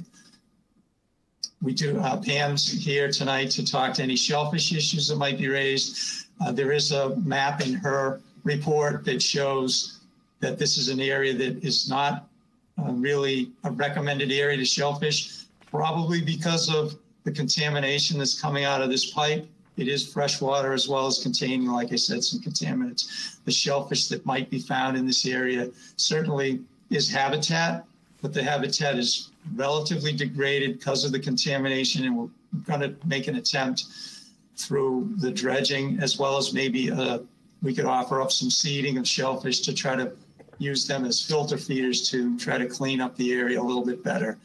Wellfleet's having some success in their harbors doing a seeding program, so I think that might be beneficial in this location. Any questions? Amy? Thank you. Sorry, finishing a thought on paper first. So this project, some of you have seen previously, some of you haven't. Some of you are newer to the board. This project was withdrawn in May and has now come back. It's the same, really the same project that's being proposed. Prior and currently I am recommending approval of your project. I do think the benefits far outweigh the negative impacts on this particular project. Where the proposed structure is going to be is not, it's down a coastal bank, coastal beach, and land under water bodies or the ocean. It is not over salt marsh. They are proposing to add additional salt marsh on either side of it. They're proposing to take care of, to the best of their ability, because it's the state's outfall, but take care of the pipe issue and address some of the contaminants if possible. This pipe drains 1,700 linear feet of water from Lower County Road through Harwich Port. And it's tough because the state requires the towns to eliminate outfalls, direct outfalls into water bodies, but this is one where, you know, we'd really like the state to be able to handle their output. But this is a great offer as mitigation, I think, here, what you're proposing to do. The material you're proposing to dredge, some of it is black anoxic mud, some of it is, you know, somewhat black anoxic sandy material. Few shellfish were found in the report, and I'm sure Pam can go into that if the commission wants Dr. Newbert to do so. I still do think with the dredging of material that I wouldn't consider high quality, and the marsh restoration, and then the shellfish seeding, again, that this project far, the positives outweigh the negatives. The one thing I do have for this project that I cannot agree with is the benches on either side of the dock structure. We fairly consistently required that the structure it be only 4 feet wide, and we have, you know, denied other people of similar things. So hopefully that is just seen as a small item, and in general, minus the benches which exceed past the 4 foot width, I can support the project. Thank you. All right, comments. Brad, do you want to start this on off? Oh, thank you. Sure. Interested in your perspective. Yeah, so, yeah, this was before us, I think, January 6, 2021. And So I've got a couple comments to make. I guess first I want to go through some of the shellfish comments because the summary comments that I think were given to the commission at the last hearing was that it really wasn't shellfish habitat, and I guess I differ with that, given my experience at the site. I'm trying to piece together, there was a May 14th, 2020 survey that found 5 shellfish out of, I think, 121 samples. Was there a follow-up survey done after that? Chair, I don't believe so, but I could let Pam speak to that. That was brought up at the, that was brought up by, I'm sorry, go ahead, Pam. No, this is Pam Newbert to the chair, this is, I'm a shellfish biologist. I work for I have my own company named Megalodon Environmental for the record. I've been doing shellfish surveys in and around Cape Cod for the last 20 years. We did not do a follow-up shellfish survey, but we did do some sediment investigations. Okay. And Don has that results that we can present to you. All right. Thank you.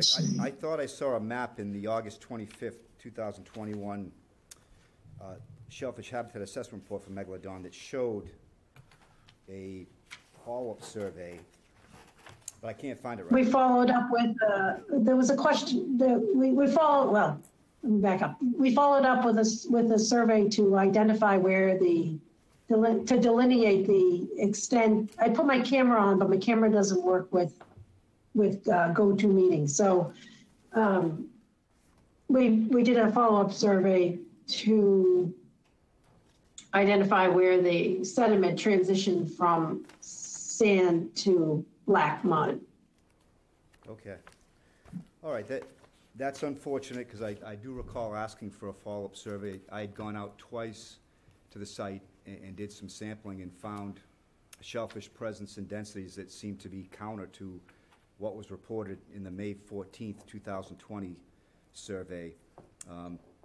So I was concerned. I did request a follow-up survey.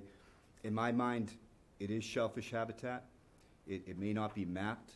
Those maps are quite old, but there's actually a fair amount of soft shell clams along the perimeter that were not detected in the May 14th, 2020 survey. And in fact, there was recreational digging that occurred last winter at that spot. So somebody found enough interest to go out and harvest soft shell clams there. And so, again, I did not do a survey. You know, what I did cannot be directly compared to what was done by Megalodon. But to me, somebody who has harvested clams in this town for a long time, I found that survey to be insufficient to portray what was there at that location. So I did hope to see that. In my mind, it is shellfish habitat, and so therefore I think it needs a variance under our I mean, even if the Massachusetts state regulations or the performance standards state that even in areas with shellfish habitat, I'm not saying that this is good shellfish habitat. I think it's actually suboptimal shellfish habitat due to the outfall pipe that's nearby. As long as the habitat can be restored to its original shellfish abundance within a year, then a project is permitted. It meets the performance standards for the state. And since this project is not in town designated shellfish habitat, that's why we do updated surveys. That's why we do scientific updated surveys. And I think that in my experience doing shellfishing and in my experience working on projects that with some mitigation with the mitigation that's being proposed here, not just the mitigation for the salt marsh, which will benefit shellfish habitat, and the coastal bank mitigation, and the upgrades to the habitat that have been discussed here. But also there can be mitigation in the form of purchasing shellfish seed that will bring this habitat after the black muck is removed to a condition that is equal to or better than than the condition that is there currently. For me, the pipe is broken and it needs to be fixed, and this applicant is willing to put the time and effort and money involved, and that overall will have much more benefit to the shellfish habitat through improvement of water quality than the potential loss of a few quahogs or soft shell clams that can be replaced through a mitigation effort. That's my opinion. Yep, thank you for that, and I do want to come back to that pipe, because I think it's really important for this project. But just to conclude on the variance issues, I do view this as needing a variance to our bylaws. Maybe not so much the State Wetlands Protection Act you just referenced, but our bylaws, I think it does.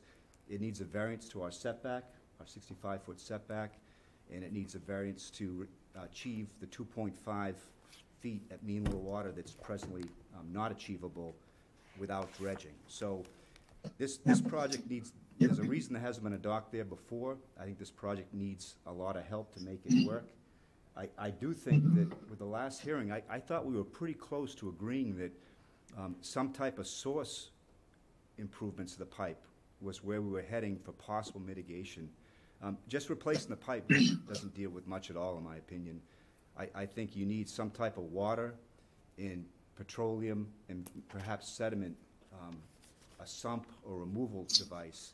And if you can get to that point, that, like we were discussing at the last hearing, then I think you have final benefits that would allow variances to those provisions. So I think that's really important. I'm not hearing that now. I'm hearing a splash pad. I'm hearing fix the pipe. Those things don't do enough, in my opinion, to warrant variances. Thank you. Yeah, through the chair. I'm sorry, Brad, do you have more? I don't mean to interrupt, sorry. No, I'm good, thanks. Through the chair, we did propose the splash pad before and fixing the pipe, but we were at the point of discussing other alternatives with the DPW director. We actually had an on-site with him, not the director, but a DPW person, and Amy. That was before we had the research done about where it's originating from.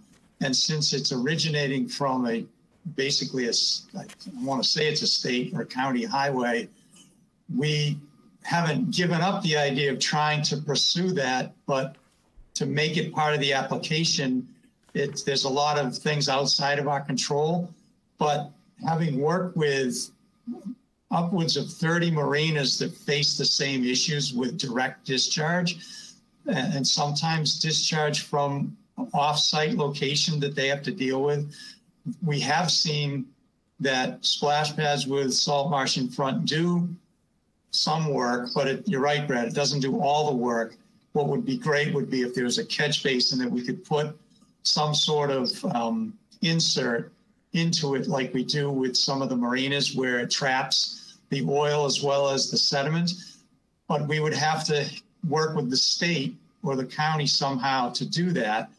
I think we haven't given up on that because I know Amy wants to try to pursue that as well. So it's unfortunate we can't make it part of the application, Brad. I would like to, but it puts a burden on the project that we may not have control over that we might think.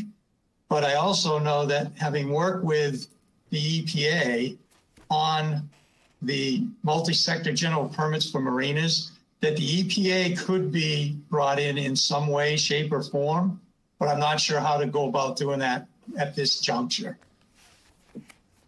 So it's not really off the table, but it can't be part and parcel to the project, unfortunately. I wish I could say it could be.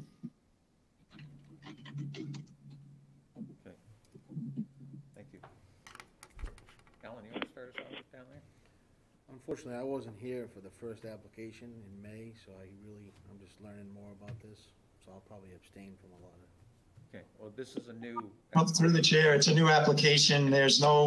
We would not look for any of the members to abstain. This is a completely new filing, and previous filing is no bearing on this because it was withdrawn without prejudice. So I would ask each member to look at this as an application that stands alone. We're not asking for you to look at it, even though we've submitted materials that are similar in nature. We're not asking for you to look at those as precedent setting. although there were some comments made that I think are significant to the presentation just before this one, where the material in this location is far worse in its degraded state than the previous application. And the proposal for dredging in this area makes a lot of sense because it is an area where the map that's up on your screen right now shows that it is not in a mapped habitat under the town map, but that doesn't preclude the fact that Brad is right. It is still shellfish habitat by nature because it's land under ocean. But the degraded nature of it really should be addressed.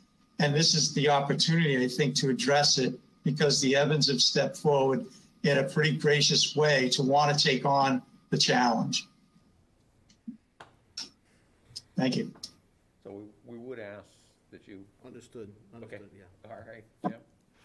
Okay, my question goes to the point where the discussion on the pipe.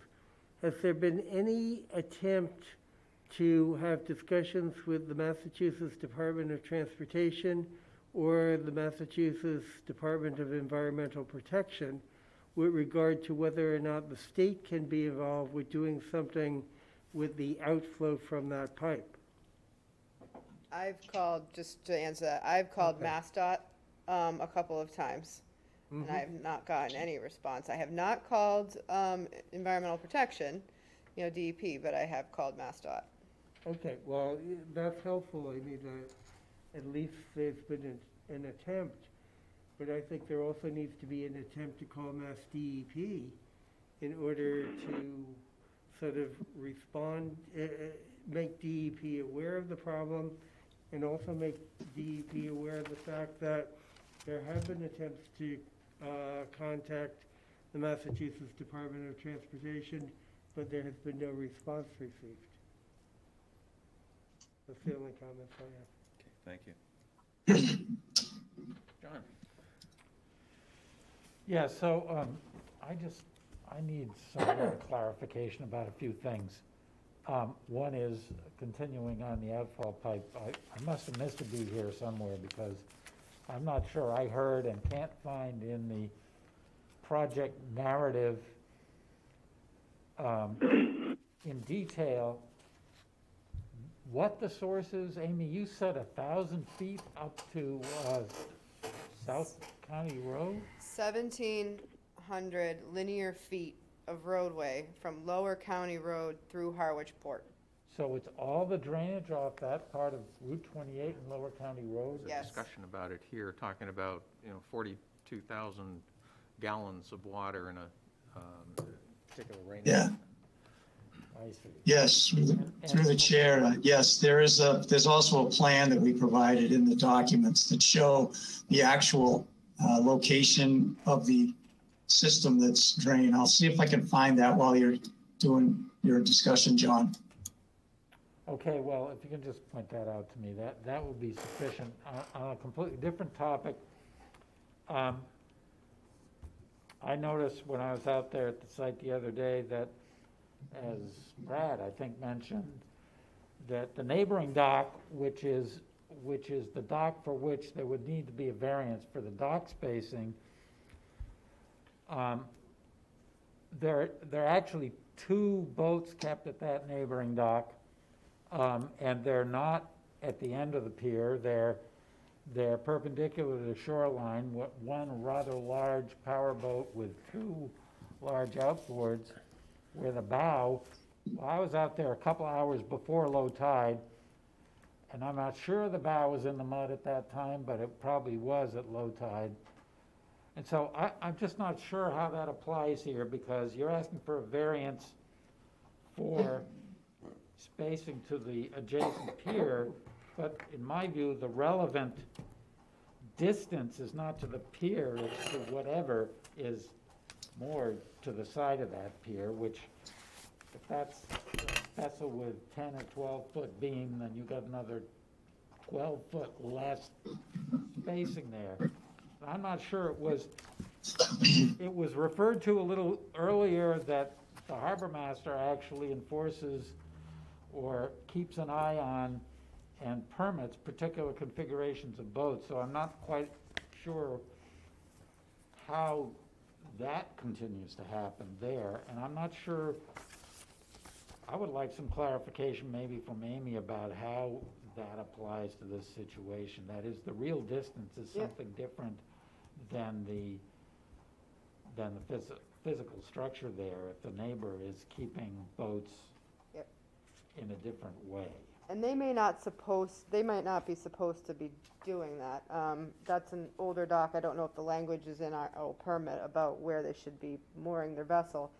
Our language in our regulation does read, no new structure or any vessel moored thereto Right. shall be allowed closer than 65 feet to an adjacent structure. So, and they are requesting a variance, so it technically does say a vessel moored thereto. But again, should the Evans be, this project be penalized because of somebody else potentially not doing something Well, right? But I hear you. I understand that question, and it's not in control of the Evans, what Right. their neighbor does with the dock. But nonetheless, it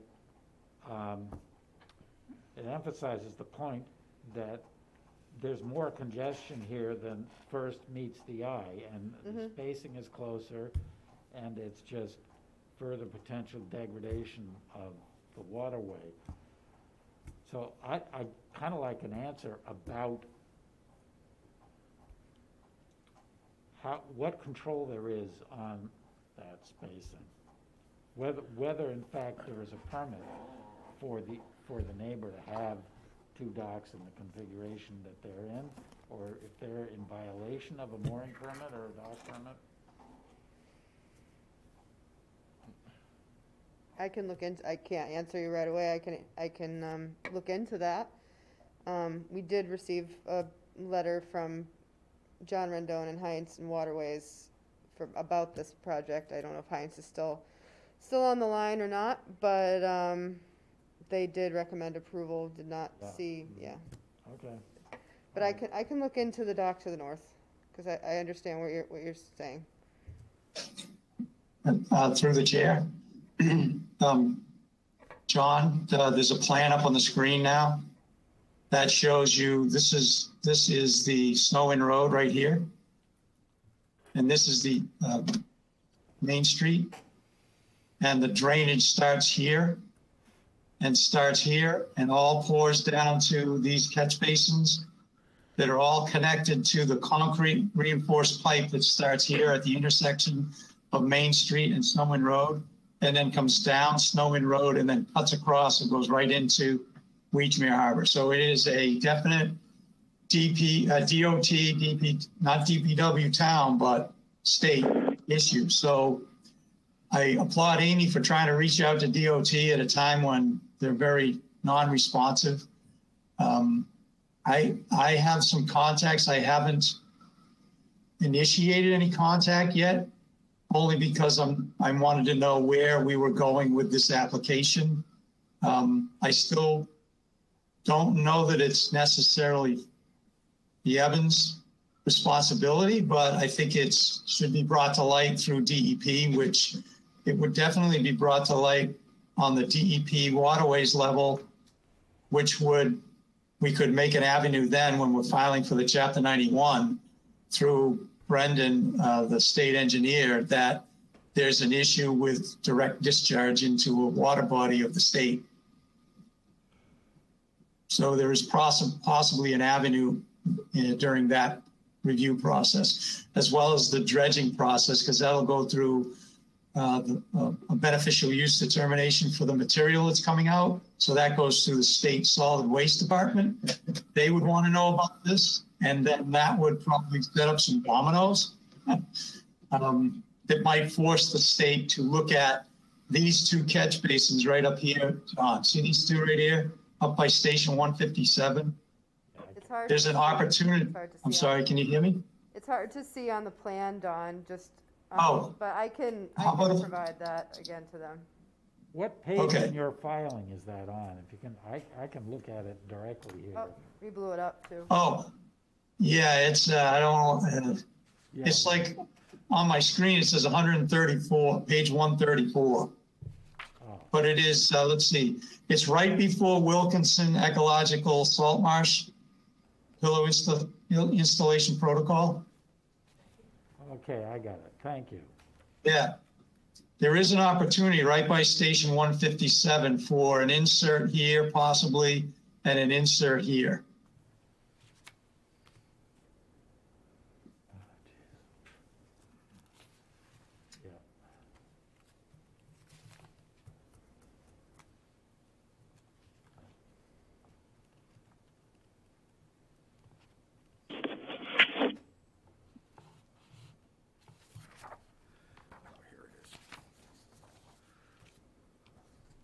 Oh, way over on the left there. Let's see, okay. Hello, it's Heinz Prof, Natural Resources. Am I able to make some comments at this time? Yes, please, Science. Oh, okay. So in regards to this area specifically, I don't know if Pam is still on the line, but she described it as a suboptimal shellfishing area. That would be on its best day. In the last 24 years, not once have I attempted to seed in that area because of what was taking place or the material or the availability of access. I'm sure that then when Brad was there, he was able to find some. And if there is some mitigation to be done, I would recommend not to put it exactly at that location because of some of those runoff issues. I also, probably 5 years ago, tried to reach Department of Transportation because I wanted some history on that area, and any kind of, it was a black hole. And so, Amy, don't take it personally. I never got anywhere and didn't get any responses either. The idea that, that planting shellfish improves water quality, technically as a sentence, the answer would be yes.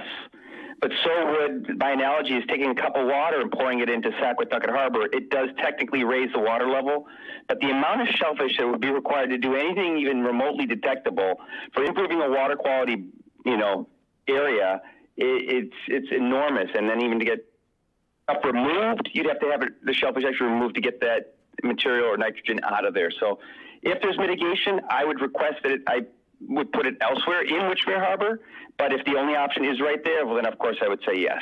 Thank you. Okay, thank you. Any other comments, John? I'm all set, thank you.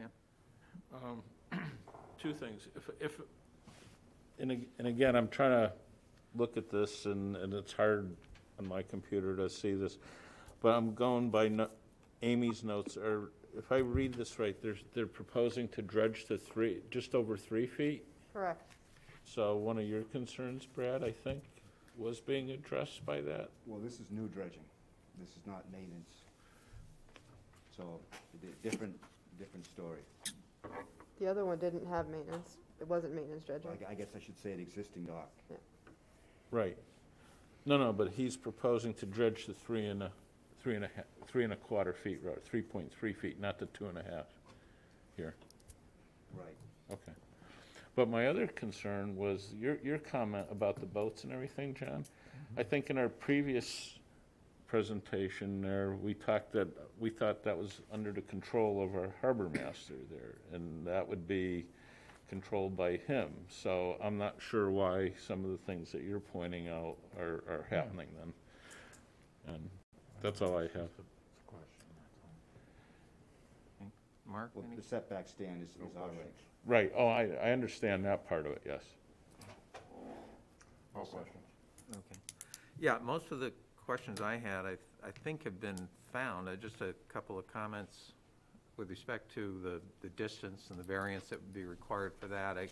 Again, if John Rendon feels that this location for the dock is adequate from a navigation perspective, then I think I'm comfortable with that being an adequate basis for perhaps a variance on the 65 feet.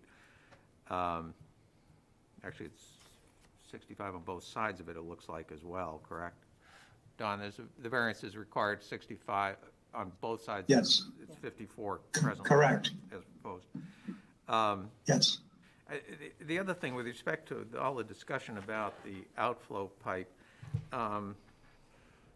you know, it's been mentioned that people are still shellfishing in there. From what I'm reading in the documentation here, there's some comments that even if someone were able to find shellfish in that area, there's a good chance as due to their nature, they could very well be contaminated because of what's in the water there with the outflow from that.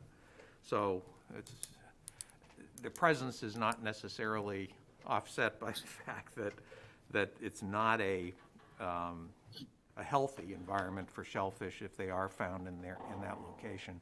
And I guess from my perspective, the proposals that have been made to put in the catch basin, the splash pad rather, and to have salt marsh, which would act as a marginal filter, I guess, for outflows, is still better than nothing. And I think that overall, the improvements that are being made to this site as a result of this project, from my perspective, the dredging, getting rid of some of the muck that's in this corner, hopefully improving the habitat a little bit better as best as can be done, short of getting help from the DOT on this, would weigh in favor of approval of this. You know, it's not often that we see a site in Winchmere where a project that's being proposed is, I think, better than what's there now. And from my perspective, I think this one meets that test. So with that, let me ask if there are any other comments from the audience on this project. I just wanted to be able to introduce ourselves, Paula and Bill Eben, and we're the owners there of the property. And just wanted to thank all the commissioners for your comments and your advice, and Amy in particular for her input and suggestions and recommending the NOI. Bill and I, just want to make sure that we acknowledge, I'm a lifelong Massachusetts resident. We're both passionate about Cape Cod, and we understand the importance of any project on the Cape is a deep respect for the environment, for the community, and for our neighbors. And so we've been working many, many months, making sure as we've gone through the notice with Don and the team, working with intention to make sure that we were listening, that we did make various adjustments along the way at each step so that the project would be successful, but also so that it would reflect the kind of thoughtfulness with which we approached this. We do want to fix and mitigate those problem areas at the site that Don articulated so well to ensure that our neighbors would be pleased with the way that we were going to go about it. And as you just pointed out, to improve our corner of Winchmere Harbor, which I think that is a good point, that this would actually improve the entire section there across from our property. So the only other things that I did want to point out was we, having been approved by the Waterways Commission and the harbor master, who didn't see any navigational issues, was important to us for obvious reasons. And we also took into consideration some of what the commission is looking to do in the future in terms of dredging beyond 3 feet and making the dock higher than previous designs. So we just wanted to thank Amy for all of her input and recommendations with this, and hope that people will see that the plan will improve this area for everyone. Yeah, and just to add some color to that, obviously we listened pretty aggressively, obviously last, was in November, December, about the proposed bylaw changes that are coming up in the annual meeting. And I think, Don, you could probably add some color to it, to how we're really taking those recommendations, even though they haven't passed yet, but they're going to town meeting, and that's incorporated into our plan. Could you add some color to that, Don? Sure, through the chair. That was Bill Eben. Thank you, Bill and Paula. It's been really good to work with them because they are conscientious. They wanted to be on the hearing tonight to at least let you know where their heart is with the project. Having said that, Bill is right on point that the color he's asking me to paint I think the documents that we submitted kind of show that. In the long run, like they did with Allen Harbor, I think the town should foresee that they want to do that to all of their harbors at some point. I know they maintain Saquatucket pretty well, but Weechmere's kind of been a forgotten harbor, and it is a kettle hole, and it does have issues at the edges where it seems that the silting is taking place because it's a natural phenomena of kettle holes that as time goes on, as detritus accumulates on the edge, that edge starts to build out. And if you don't address it, you end up like Ellis Harbor up in Plymouth, where there's not a harbor anymore. And that used to be a thriving lobster fisherman's port. It's all it's an upland marsh now. Not that that's a bad thing. It is an evolution, but I think because Weechmere and, Allen Harbor and all the channels that the town has makes it one of the most sought after boating communities on the Cape. And that's, I know we don't want to talk about dollars, but that's a livelihood that really, and a resource that should be protected as well as the environment. So it's really hard to balance all that. But I think we've done a pretty good job with this area of Weechmere Harbor. And I think over time, the harbor could be made even better with more people trying to, dredge their areas in front of their docks to keep that sediment from creeping out towards the center of the harbor. Thank you. Okay. Any other comments from the public? Any other comments from commissioners? Thoughts?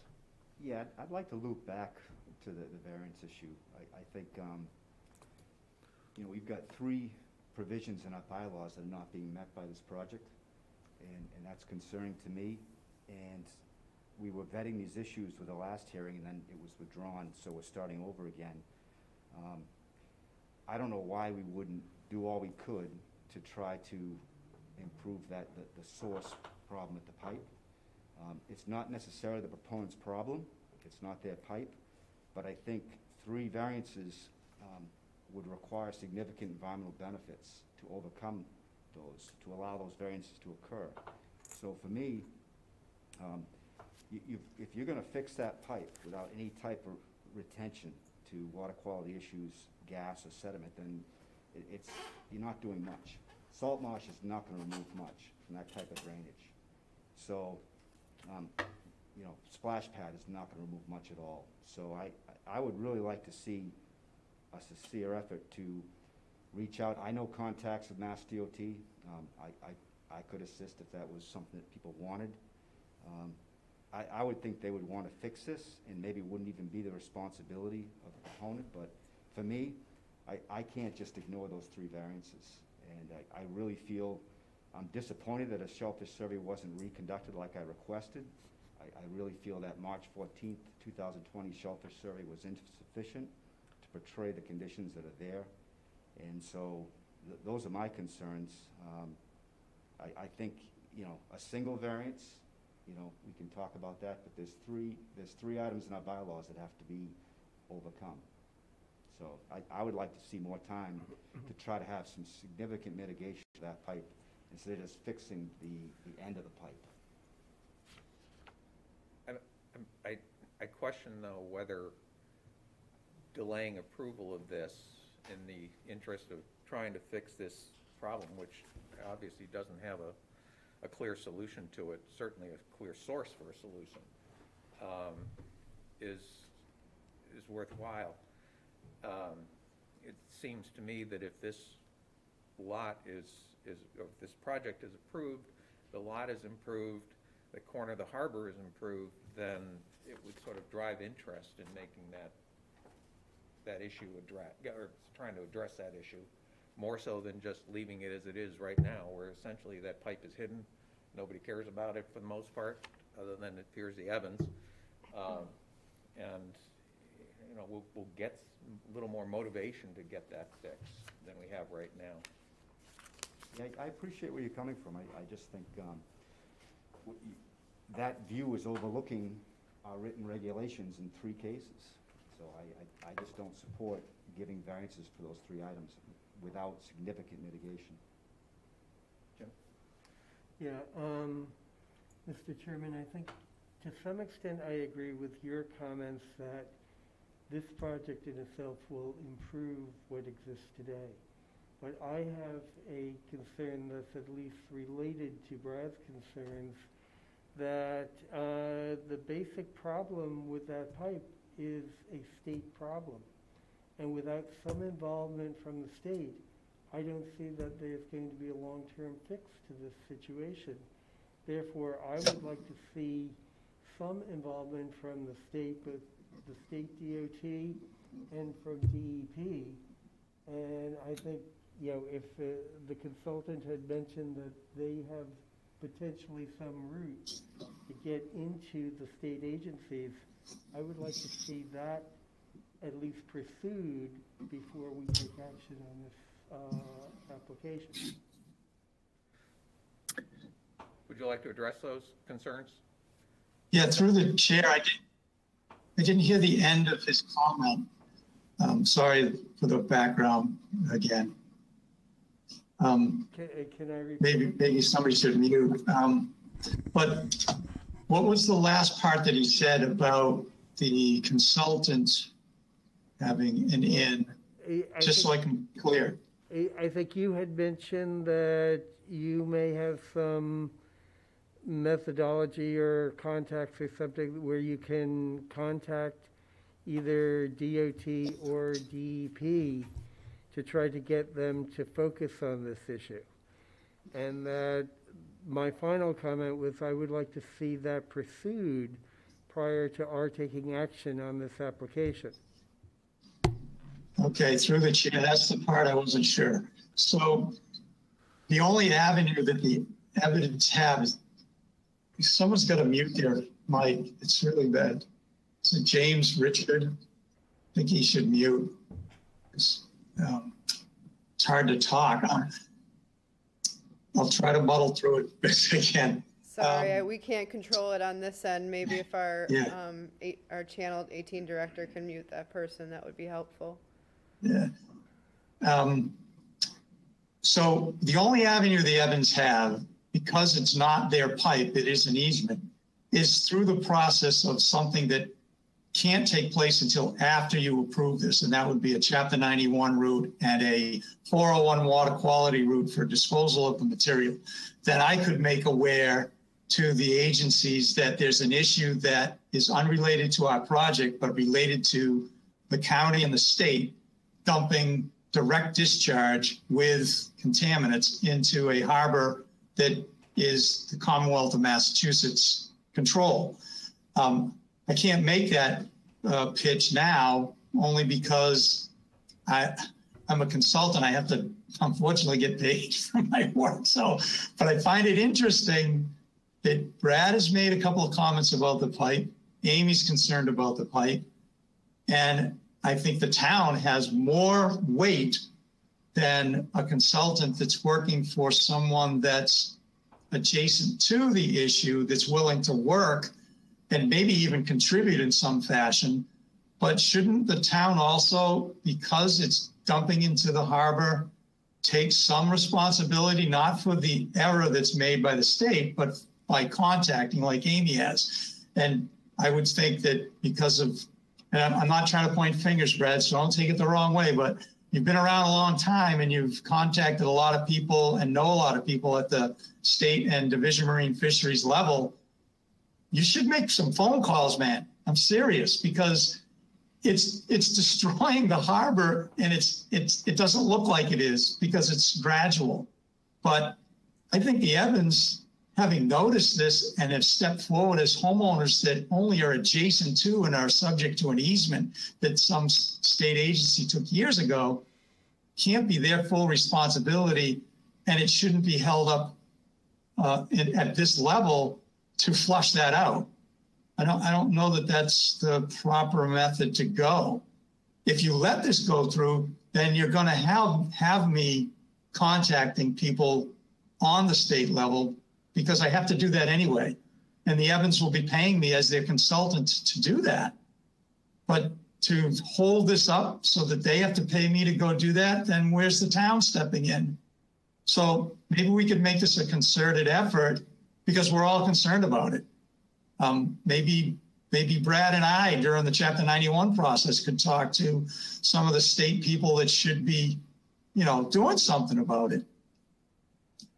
Sorry, my passion's coming through. I'm more than happy to continue trying, and not just with DOT. I mean, we do know people at DEP. So I'm happy to continue trying to do it, because regardless of this project, it's the right thing to do for the harbor, so. Yeah, and Mr. Chairman, from my point of view, I don't, whether it's the town or the consultant or whoever, I just feel that the state needs to be brought into this, because the pipe is really a state problem. It's not your problem, it's a state problem. And so the state needs to be brought in, and I would like to see that occur before we take action on this application. But to their credit, if we didn't have this proposal in front of us, I don't think anybody would be giving any interest or attention to this pipe. Well, that may be true. Yes. Yeah. And Through the chair. One more time. I don't mean to belabor it, but I think it's important. Through the chair, I totally agree with your comments. There's no question. You're not giving us the opportunity to contact the state by delaying this. You're kind of forcing us to do that, which I think the Evans have shown they're willing to do it. But how about throwing us a bone our way, give us their approval, then we go the next level of permitting through 3 different agencies that will be able to make it known that this is an issue they need to deal with. I would also argue that if this were an improved part of the harbor front, the harborscape, the outflow from that pipe would have more of an impact. Arguably, if you do go to the state, than if it's in its current state as it is today, just completely unimproved, hidden, nobody's seeing the impact from it, sort of thing.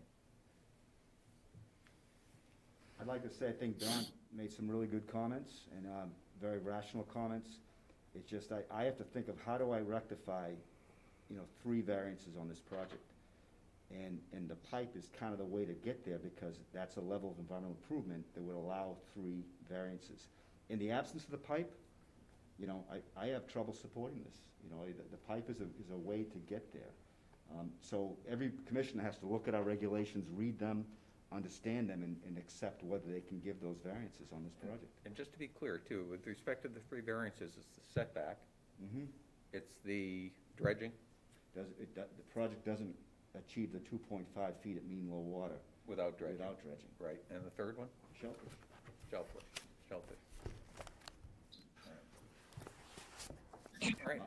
Through the chair, this is Glenn Wood, counsel for the Evans. I just would like to respond that I think that there's a wealth of evidence as to why the variances are already entirely worthy. On the setbacks, the harbor master has already approved the revised design.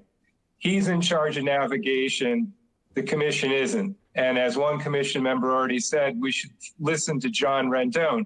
Secondly, the Waterways Committee has approved this revised design as well. So they've already both determined that the distances to the adjacent docks will not pose a navigational effect. So the finding's there. There's nothing more that needs to be done. There's utterly total and undisputed evidence as to why that variance should be granted. In terms of shellfish, the evidence is abundantly clear that where the dock usage is, where the boat usage is, where the prop wash issue is, which is the major issue with docks, it's black anoxic mud, as your shellfish constable has already again testified. So the full evidence is where the dock is proposed, there's going to be no adverse impact on shellfish. Even if there's some amount of soft shell clams in the nearshore environment, we're bridging over that area. The dock will have 0 adverse effect on shellfish habitat. We've satisfied that variance entirely in the record and on the evidence. There's nothing in the record. There's no evidence to suggest that the dock as proposed will adversely impact shellfish habitat, especially in the outside where there's no quahog habitat because it's black anoxic mud. And in terms of the dredging, we're improving the black anoxic mud, just as you just approved increased dredging in black anoxic mud in the past application for Higgins. So with all due respect, I feel that there is already a wealth of information that's undisputed completely as to why all three variances should be allowed. Further, I'd point out that your administrator has fully recommended approval with the variances. So I think we should be prepared. The commission has more than enough information to vote on the evidence this evening. And if some individual commission member can't get there, then so be it. But to put us in charge of trying to figure out a state problem that the town has failed to deal with for decades is not our client's fault. That's on the town, not on our client, and we shouldn't be heard for that. Thank you. Yeah, I'd like to be clear on one point here, which is Councilor Wood's statement that since the harbor master has said there's no navigation problem with variances on the dock spacing, that there's no dispute that it isn't a problem. Those regulations are under our purview, and it's not just a navigation problem. It is an issue with environmental degradation associated with crowding of docks and vessels and all the issues that have been pointed out repeatedly on this commission with docks. So I really do not want to let that particular point go undisputed, because it is very clearly a disputable point on your part, I'm afraid. And I would respectfully disagree with you. The regulation is entirely vague. It doesn't speak to why the setback is required at all. And the commission has basically in the past dealt with this issue on an issue of setback. So I don't know why I've got a feedback here, but I would disagree with that point. Well, I don't agree with you, and I don't want to let the point stand undisputed. And I think I'm not the only one on the commission who has that point of view. Yeah, I disagree with that comment as well, coming from Mr. Woods. I mean, take a look at Google Earth maps and look at this harbor in August, and any year that you can find an image. And the density of boats is remarkable. And so it's a concern. It's way beyond just a navigational concern. And the purview rests with this commission. It doesn't rest with the harbor master on ruling, giving a variance on that bylaw. So it's you know, the harbor master has one job, we have another job. Pretty simple. In terms of I would through the chair, I would expect that then the commission's failing to listen to your shellfish constable and your administrator as well. Thank you. That's fine. Again, I was chair when I requested a second shellfish survey and it wasn't accomplished. The survey of record of March 14, 2020 is an insufficient survey. It missed a lot.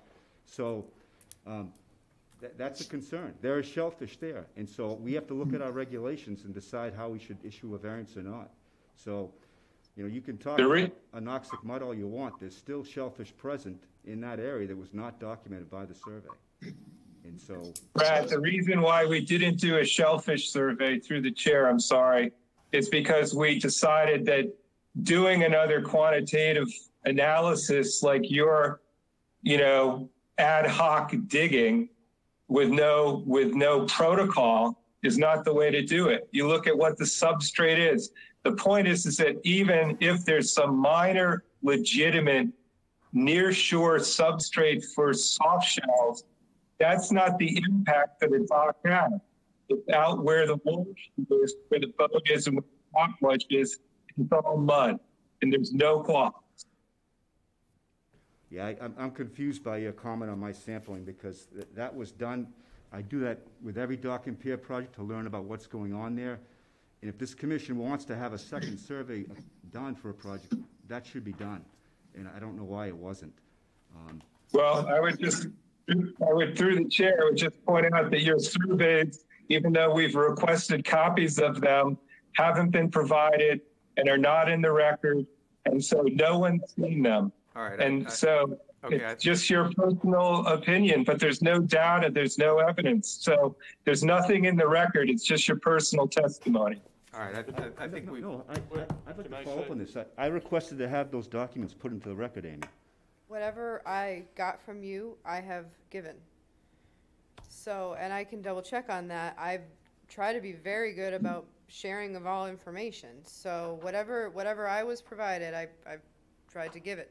So I can't say that right now because I can't see what I've sent to people right this second. But if there was anything, I did give it. Yeah. I'm sure, this is Pam here through the chair, I'm sure that the applicant would be agreeable to putting a shellfish survey before and perhaps after in something that can be discussed in the order of conditions. Stan, do you have a comment? Nothing. It's just becoming a back and forth now. Yeah. That's what I'm afraid of. So let me ask if there are any other comments aside from what we've discussed so far. Hearing none, I would ask that we have a motion on this, on the notice of intent that's before us right now.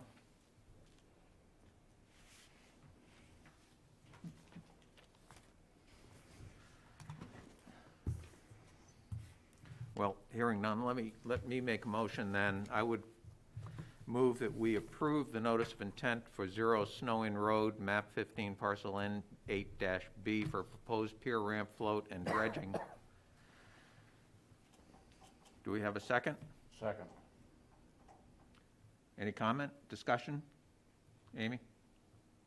Just in regards to my comment on the width, do you wish to keep it as presented or reduce to 4 feet, which is pretty much our standard practice? Right. And also, are there conditions in regards to shellfish mitigation? Which is, we usually do 30 bushels a year for 3 years for a new dock. For a new dock? For a new dock. Of this size? A new dock. All right. Would that be agreeable to the applicants? Absolutely, yes. All right. So I'd amend the motion to reduce the overall width of the dock and all, the walkway so that it's no wider than 4 feet for its entire length, and that the applicants provide 30 bushels per year for 3 years of shellfish seed to be distributed per natural resources. Is that acceptable for your second? Yes. Second, okay. So, any other discussion? One remark. I look at this as an opportunity to be at the beginning of correcting a much larger problem. I understand all the remarks that have been passed and the concerns, but I think we have to start somewhere, and I think this is an excellent starting point. Thank you, Mark. All right, we'll take a vote then. All in favor of the motion? Aye. Aye. 4 in favor, all opposed? Opposed. 3. The motion carries. Thank you for all your input. And we hope to hear more from you with your work for the DEP and DPW on that outflow pipe. I will certainly take this up with Evans and with Amy as well. I'll help however I can. Thank you very much. Thank you. Thank you. All right. Next item on the agenda is a notice of intent for 23 Mill Road, map 15, parcel U4-32, proposed access steps, elevated walkway, and vista management.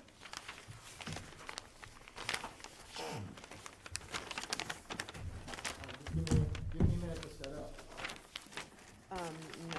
When you're speaking, you So actually, I should tell the commissioners this too. When you're speaking, you're allowed to take this down.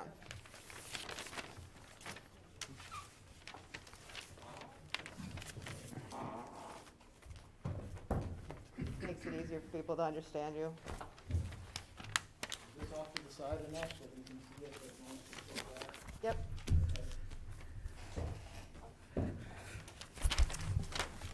I feel like everybody needs a break after that, but you've Just got another day at the office. You guys have been at it now for 2.5 hours, so if somebody needs to pee, by all means. go ahead. No, we're good, Mark. I needed to. My name's, should I start? Please. Did you announced it already? Yes, I did. Yeah, okay, sorry. Yeah. So my name's Mark Ellis. I'm the homeowner at 23 Mill Road. I was lucky enough to meet with some of you earlier today who visited, but I will repeat what I said at that time so everybody can get a little bit of history on this. So our house is the smaller guest house to a much larger house that came up for sale, I think, for the first time since 1950-something. The people bought the larger house and did not want to buy the smaller house, and we were lucky enough to buy that house. It's absolutely, for anybody who's visited, absolutely paradise. It's got the most amazing view, and my wife and I plan to retire there. So we're very, very grateful for being able to do that. A special part of that property is this little beach. If you go down to that beach, it's supremely calm. You can look into the water and see the fish. You can observe the marsh. It's absolutely wonderful. I have grandkids and older parents, and so we really want to be able to enjoy that little beach. And so we wanted to find a safe and straightforward way of getting there. And so, in consultation with Mark, he said that we would be able to put this walkway. We wanted to design it in a way that was least obtrusive, followed all the rules, and was in fact the minimum we could do to get to this lovely beach. Amy came out and saw it. She was most helpful, extremely helpful, in talking about it, and also how we might want to change the plantings to ensure that we did things in the right way. It's difficult to see now if you've been out there, and so we took her advice. We hired Wilkinson. Katrine came and did some more work for us, which you see, and I think we have what we feel is a really good proposal now that will allow us to really enjoy this. And so I'll pass it over to Mark to talk through the... Okay. So for the record, Mark Burgess of Shorefront Consulting. I guess if I can take this down, that's good, because it sounds muffled. So, so we approached this from looking at your bylaws and trying to figure out what's the minimum that we could do to get from point A to point B. And if you've been out to the site, it's clear that there is no direct way to get to this beach. You can walk over the marsh, but then you have to jump over a ditch. And the ditch spans all the way to their property line and then circumferences this little patch of beach. So there's no way to get, there literally is no way to get there on their property. If somebody was to drag something across the marsh, that's bad. Foot traffic in the marsh would be bad. If they miss the jump and fall in the ditch, well, that's really bad. So the project is proposed for access and safe access. And so just a little bit about the design. You've seen the plans. I know you know your bylaws significantly in this regard. So where 4 feet of width is allowed, Mr. Ellis has gone to 3 feet. That allowed us to keep the walkway at a lower height, but also respect your up-and-coming new bylaw. So the height of the walkway is not 1-to-1. It's 1.5-to-1, which is in accordance with the proposed change of your new bylaw. So not only are we respecting the existing bylaw, but the proposed change, whether it gets incorporated or not, Mr. Ellis is also respecting that portion of your bylaws. So it's 3 feet wide, and we need 2 at-grade steps. If you went out to the site, those steps are beyond the existing split rail fence. So it's just 2 at-grade steps to get down to the elevation of the walkway. and then the walkway extends out over the marsh, over the ditch, and then there's a 10-foot ramp that starts at the outer edge of the marsh and lands on the backside of the beach. So this doesn't go into the water, it doesn't go into any shellfish area, it doesn't even go on the other side of the beach. It goes on the landward side of the beach. It's the quintessential definition of an elevated walkway, which is to span from an upland area over a marsh or a lower area to up to a higher area at the end. Some walkways don't do that, but this one does exactly that. We had gone through, before we entered the design process, we'd gone through Amy and Waterways, and because it wasn't considered a structure that went into the waterway or into a shellfish area, there was no shellfish survey required. Also, Waterways review was also not required, so that's why you'll see that absent from the application. And I want to point out that what marsh there is in the tidal range, I know in my narrative I said an inch. I was close. I looked at the plan today, and the tidal range from the lowest point of the marsh elevation that I can find on the section line to mean high water is 0.05 feet, which corresponds to 0.6 of an inch. So that's all the tidal flow that you have out there. It's almost on high. The whole walkway is almost entirely above mean high water. Now, even the ditch is only 9.6 inches. So regardless, we're not talking about minimal to zero tidal flow.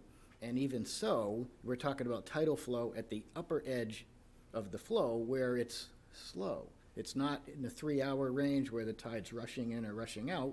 We're way above that, where it's just creeping up, stop, and then just creep back for 0.6 of an inch, like that much. So very little tidal flow here. I did submit an additional letter that explained, in regards to the bylaws, depending on how they're interpreted, that if the piece of marsh that each of the pilings occupies, which is a total of 1.6 square feet, that marsh can be transplanted. So there is absolutely no loss of marsh, no matter how you look at this. And I made the spans, in my sense of symmetry, I like to make the spans even, but they had to be 19 and 17 because I had to literally start at the ditch and work my way out to get to the ends.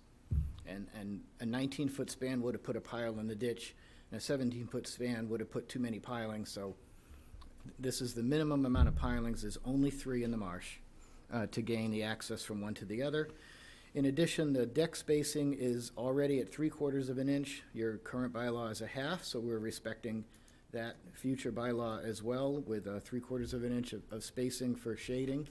So the walkway is designed, well exceeds your regulations for width and height and spacing to exceed any of the anticipated effects from shading.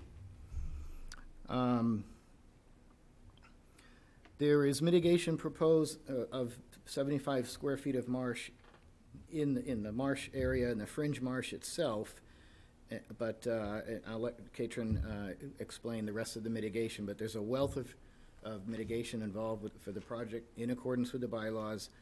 There's some wonderful areas that are going to be left natural to redevelop, the sassafras area and things like that, some really special, cool areas on the site. So I'll let them explain, but I think it's really wonderful. Lastly, I'm not going to go into this detail, believe me. The narrative is long because I went into a long explanation of how bylaws can be interpreted. And I don't want to get into the explanation. That's why I took the time to write everything down. But it was valuable for me to go through the bylaws one by one and see what the options were as to how we interpret the bylaws, because it can be tricky sometimes, especially if the bylaws aren't as clear as they're about to be. So that was the reason for doing it. I'm not going to present it. I hope everybody had a chance to read it and was able to digest it, and that was for the benefit of everybody here. So with that, I'll turn it over to Katrin. Thank you. Good evening. For the record, Katrine Higgins from Wilkinson Ecological Design.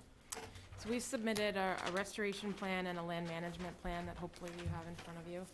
And really what our goal was for both plans and the entire proposal is to establish a restored and enhanced vegetated buffer And that's focused, the way to do that is to remove the invasive species that are existing there now, and also to plant areas currently unvegetated, and that's all in an effort to provide improved habitat for wildlife on this property. And then if you read our land management plan in more detail, we provide some ideas for new management approach for the existing tree species, which have been historically managed by a previous owner over many years. So just to talk about the existing conditions a bit, in terms of the coastal bank, there's a matrix of non-native and invasive species along the whole bank. We're really focused on the area seaward of the existing split rail fence. And that, made sense to us because it's closest to the fragile resource area. And it'd be most beneficial to really enhance that area over anything else. So as I mentioned, there's previously managed oaks, black cherry, and sassafras on this bank, also 2 serviceberry. And so it's clear that these plants have been managed for height for, as I mentioned, for a very long time. And as a result, you can see that, in particular, the oaks are growing in this kind of awkward, unnatural form.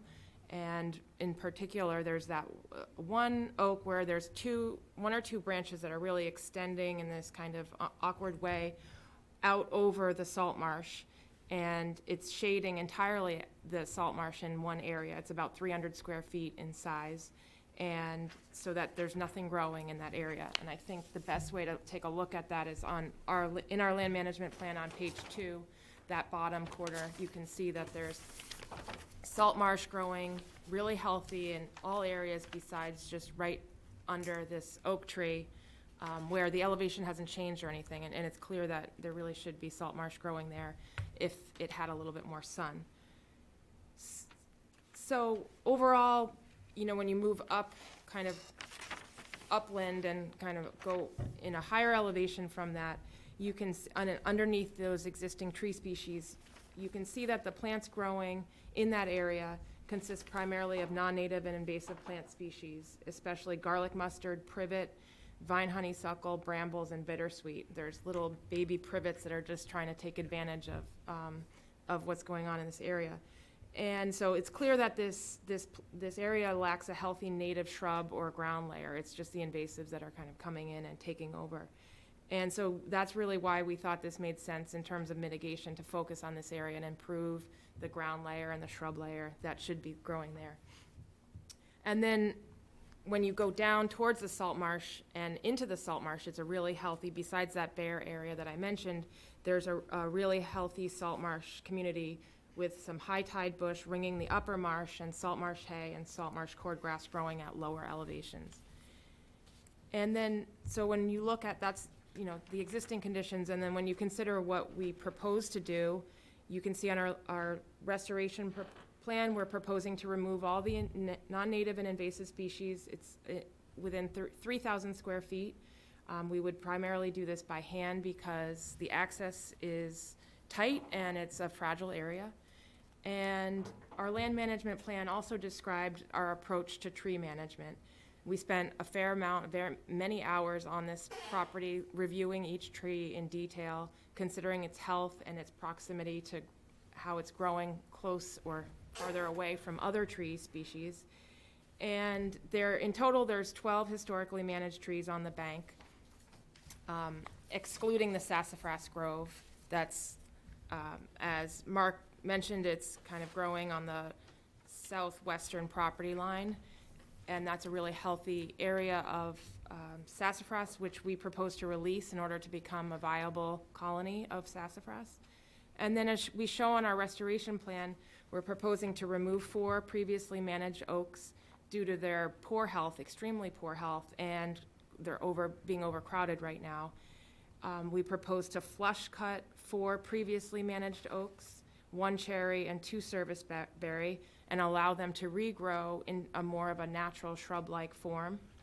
And that, the way we're proposing coppicing, what we call coppicing, it's defined on page 7 of our land management plan if you wanted to know more details about that. It's essentially just trying to grow the tree in a shrub-like form, and it has all the benefits of a tree species But it's a good way an appropriate way to deal with some of these trees that have been managed for such a long time and topped for such a long time. It's a better way to create some more biomass than what's currently shown on these trees currently. And then the largest, most significant tree that's been historically managed is that oak that I mentioned that is extending down into the salt marsh. And we really didn't want to do anything to that tree because it's the largest tree. It had been historically managed, and then that's why those branches are extending into the salt marsh. So we're just proposing to prune in a selective way that would maintain the tree, but allow light to get into that bare area of the salt marsh, so we could plant that with salt marsh species and allow that area to regrow like it should be a salt marsh plant community. Overall, we feel that this kind of targeted approach between coppicing, pruning, and selective tree removal will benefit the long-term health of the salt marsh by increasing the sunlight that I just mentioned. And also this work will allow us to establish an appropriate native grass cover, a grass layer, and shrub layer along the bank that's currently not existing. And this work will also reduce the amount of annual maintenance needed on the bank. So once this initial work takes place, the removal takes place, we propose to plant according to the plant specifications on our plan. And you can see on our plan, we're proposing pitch pine tree, bayberry, sweet pepper bush, rose, and a lot of marsh elder, the Iva frusescens, which really would be along the edge of the salt marsh and will provide a dense vegetated buffer landward of the salt marsh, which is really key in flood control and storm damage protection. We also, like I mentioned, we're proposing to plant in that bare area, the 300 square feet that's underneath that oak, and we would probably like to blanket that with erosion control blanketing to hold and then plug into that probably after the spring, in the spring after the winter storms, which would provide those species the best chance of surviving after the storms take place, and that erosion control would really just help kind of hold those plugs in place with any kind of wave or tide action.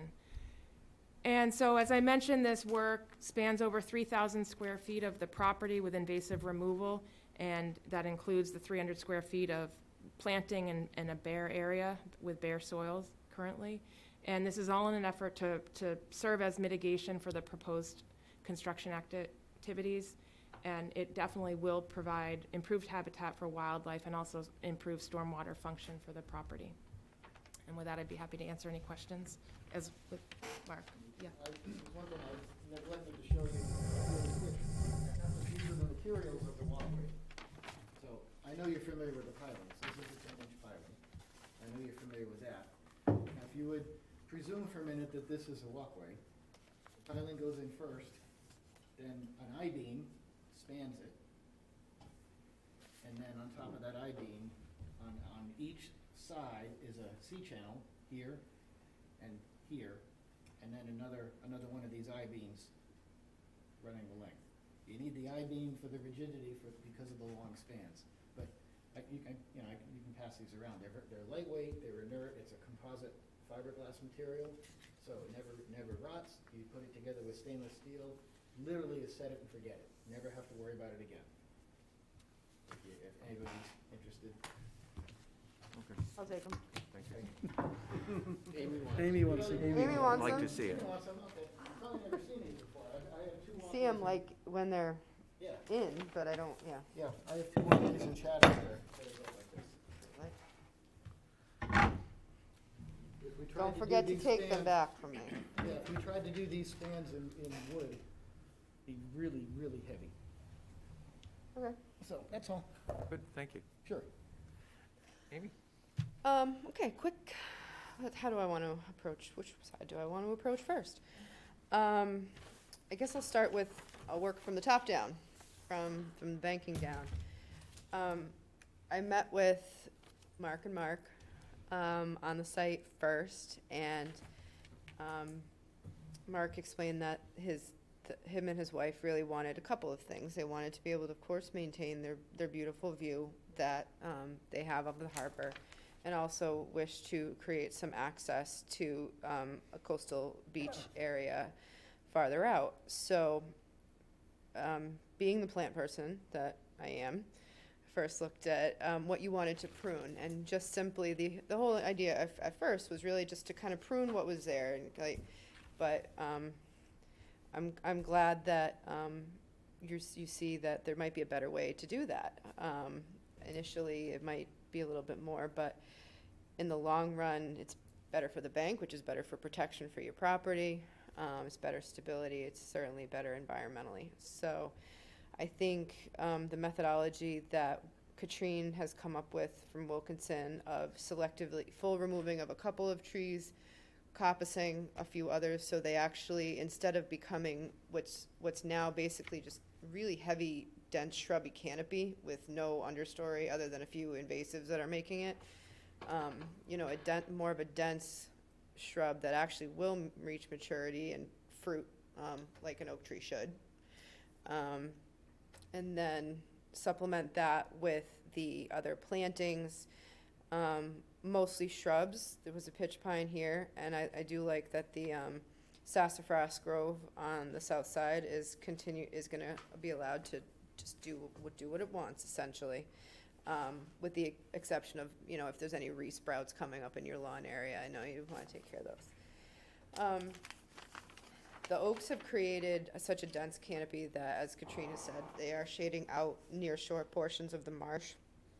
And that's just because they kept topping them, so the poor trees just kept trying to grow out wherever they could get some light. So, now moving on towards the walkway. The walkway also, for a new structure in a resource area, usually we would see, this is a walkway, it's not a dock. So normally with a dock, we would look at shellfish mitigation. That didn't make sense here. Just said, you know, you're required to do at least 4-to-1 mitigation for a structure in a resource area.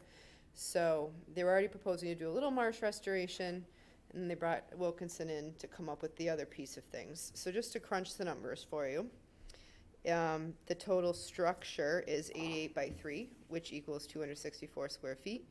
Mitigation would have to equal at least 1,056 square feet.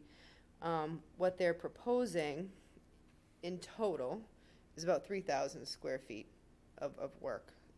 And fully, I mean, I made them aware that, you know, purely removing invasives and planting natives isn't always seen as, you know, a one-to-one mitigation for things. So that's, I think the biggest bolster for this is that 300 square feet of marsh that I have no doubt once the shading is removed and you plant it, that it will regrow. So I think the slope planting and the marsh planting is appropriate and should do very well. The walkway in and of itself, I don't know if you got a chance to see the Division of Marine Fisheries letter about, the height. So, I mean, our requirement is a height ratio of 1-to-1. They exceed that. Mark Burgess has the height at 1.5-to-1, with the 1.5 being the height to the decking. The Division of Marine Fisheries suggests a height to the bottommost structural member of which would be below the decking. So potentially the structure would have to be a little bit higher. 9 inches. 9 inches higher. And again, that is really to help with light penetration. They agree with the orientation of the dock. Question came up on site today about potentially starting, not the dock, sorry, walkway from kind of where your seating area is at the top of the slope, but that would make it so it's not perpendicular to the waterway. Could make it more susceptible for storm damage and stuff like that. So I do think, I mean, with that there will be some minor level of shading, regardless of height and deck spacing, but and I don't think anybody's saying that there wouldn't be any. I'm not too worried about pile scouring for this project because, as you stated and as you can see on the site, the tide range in this portion of marsh is extremely minuscule. There's even, I mean, there's some portions that are above, some that are below. So as far as like tidal flow and current going through here, you don't see a whole heck of a lot. My biggest concern with the project is the coastal beach area, which I kind of went back and forth about. Is this a coastal beach? Is this a dune? What is exactly this landform? And originally I was thinking of having our coastal processing specialist see if he could come out to the site, but I don't think we're there just yet, because upon reading the regulations, it wouldn't be a coastal dune, because a coastal dune is something landward of a coastal beach. You can't have a coastal dune without having a coastal beach. So this is the seaward landform between the channel or marsh. That first seaward landform is a coastal beach. So I'm 99% sure that we could consider this coastal beach. So that being said, it is surrounded by salt marsh, which is a sensitive community. My concern is not now, but my concern is, with future use out there, that edges of marshes, that areas that are sensitive might get disturbed. Not the sandy area in and of itself. So I would just want some sort of, I don't know how we could prevent that from happening. I mean, I'm sure you have the best intentions of this area and letting it stay how it is, but just as we know, over time, things tend to change. So if there was a way that we could say that, human activity could not alter that sensitive edge of marsh / coastal beach area, I'd be interested in it. I do think, in your alternatives analysis, I think could be a little bit stronger we talked about it on the phone, Mark, but you'd mentioned kind of this Alumidoc option, and you said that the materials themselves are about the same cost as the structure. This would be something that would literally cantilever over and have no pilings, except for something to fix it at the end. At each end, right? Yeah, right, at the ends, but it was not preferred because of cost and aesthetics, and I don't know if that, aesthetics are not our purview. Thankfully, we don't like telling people what's good looking and not. That's a slippery slope. Yeah, we don't want to get there, but I think the alternatives analysis could just be beefed up a little bit, potentially there. So I'm not ready to make a recommendation yet, I'm sorry, to the board, because I feel like I need a little bit more assurances about that coastal beach area not having enhanced human alteration. And I am a little more interested in a little bit more fully vetting of the alternatives. So again, don't take it in a bad way, but I'm not fully ready to make a judgment on this. There's breaking news, so I can elaborate on that. Yes, thanks. I was able to get a hold of 2 marine contractors, and they both have pretty large cranes. Neither one of them, okay, so I asked Alumidoc, first of all, how much does this thing weigh? It would have to be shipped to the site on a barge, because there's no way you're going to even get a truck down this street. It would have to be shipped via the barge. At presently, I don't even know if a barge large enough exists, that a crane large enough to span 4,000 pounds over 100 feet. That's what it would be. The walkway is going to weigh at least 4,000 pounds. And if I look on the plan, I measured from the edge of the water, not where the crane would be in the center, but the edge of the water, the beach, to the center of the walkway, and it's just over 100 feet. So both of the contractors that I know don't have that equipment. Is it around? Perhaps. But I asked them, I said, just assume that your current barge could do it, which is like 30 feet wide.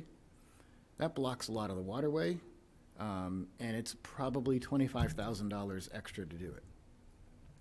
So and just the fact whether or not aesthetics isn't in your purview, the thing's going to be ugly, and it's not. That's why I put it in there as an alternative to say that it's not a desired alternative. It is a way to meet the bylaw letter for letter, as I was describing, but I think it's a horrible alternative for those reasons. And it may or, And, may or may not be viable. It may, I don't even, at this point, I don't know if it can be I done. think it should have been vetted. Right. So the other thing was, as far as managing the outside of the beach, I don't think there's a problem with a condition that says that the site can be monitored. Not that you need every year pictures, but there was a condition that says that if it's determined that human activity is causing degradation of the fringe marsh around the beach, then that has to be addressed. And that could be an ongoing condition. It can survive in a certificate of compliance. So that way, you have the opportunity that if something's noticed, and if it's proven to be pedestrian or human interference, you maintain the right to address it. And I think that's a decent way to accomplish that part, too.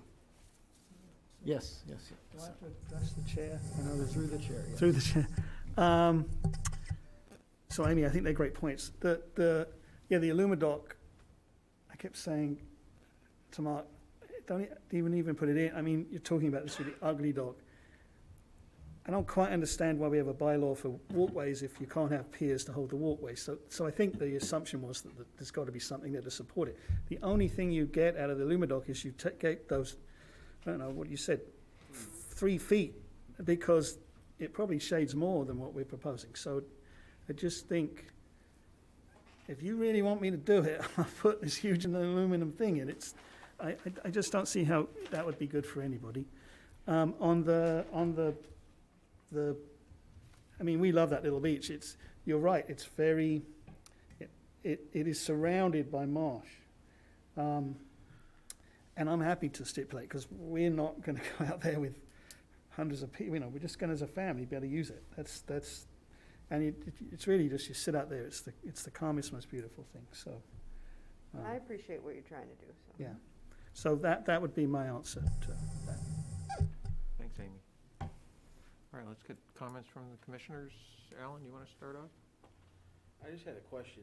The entrance to the harbor, is that considered a river, or is that just a harbor inlet? Because Andrews River flows south into that?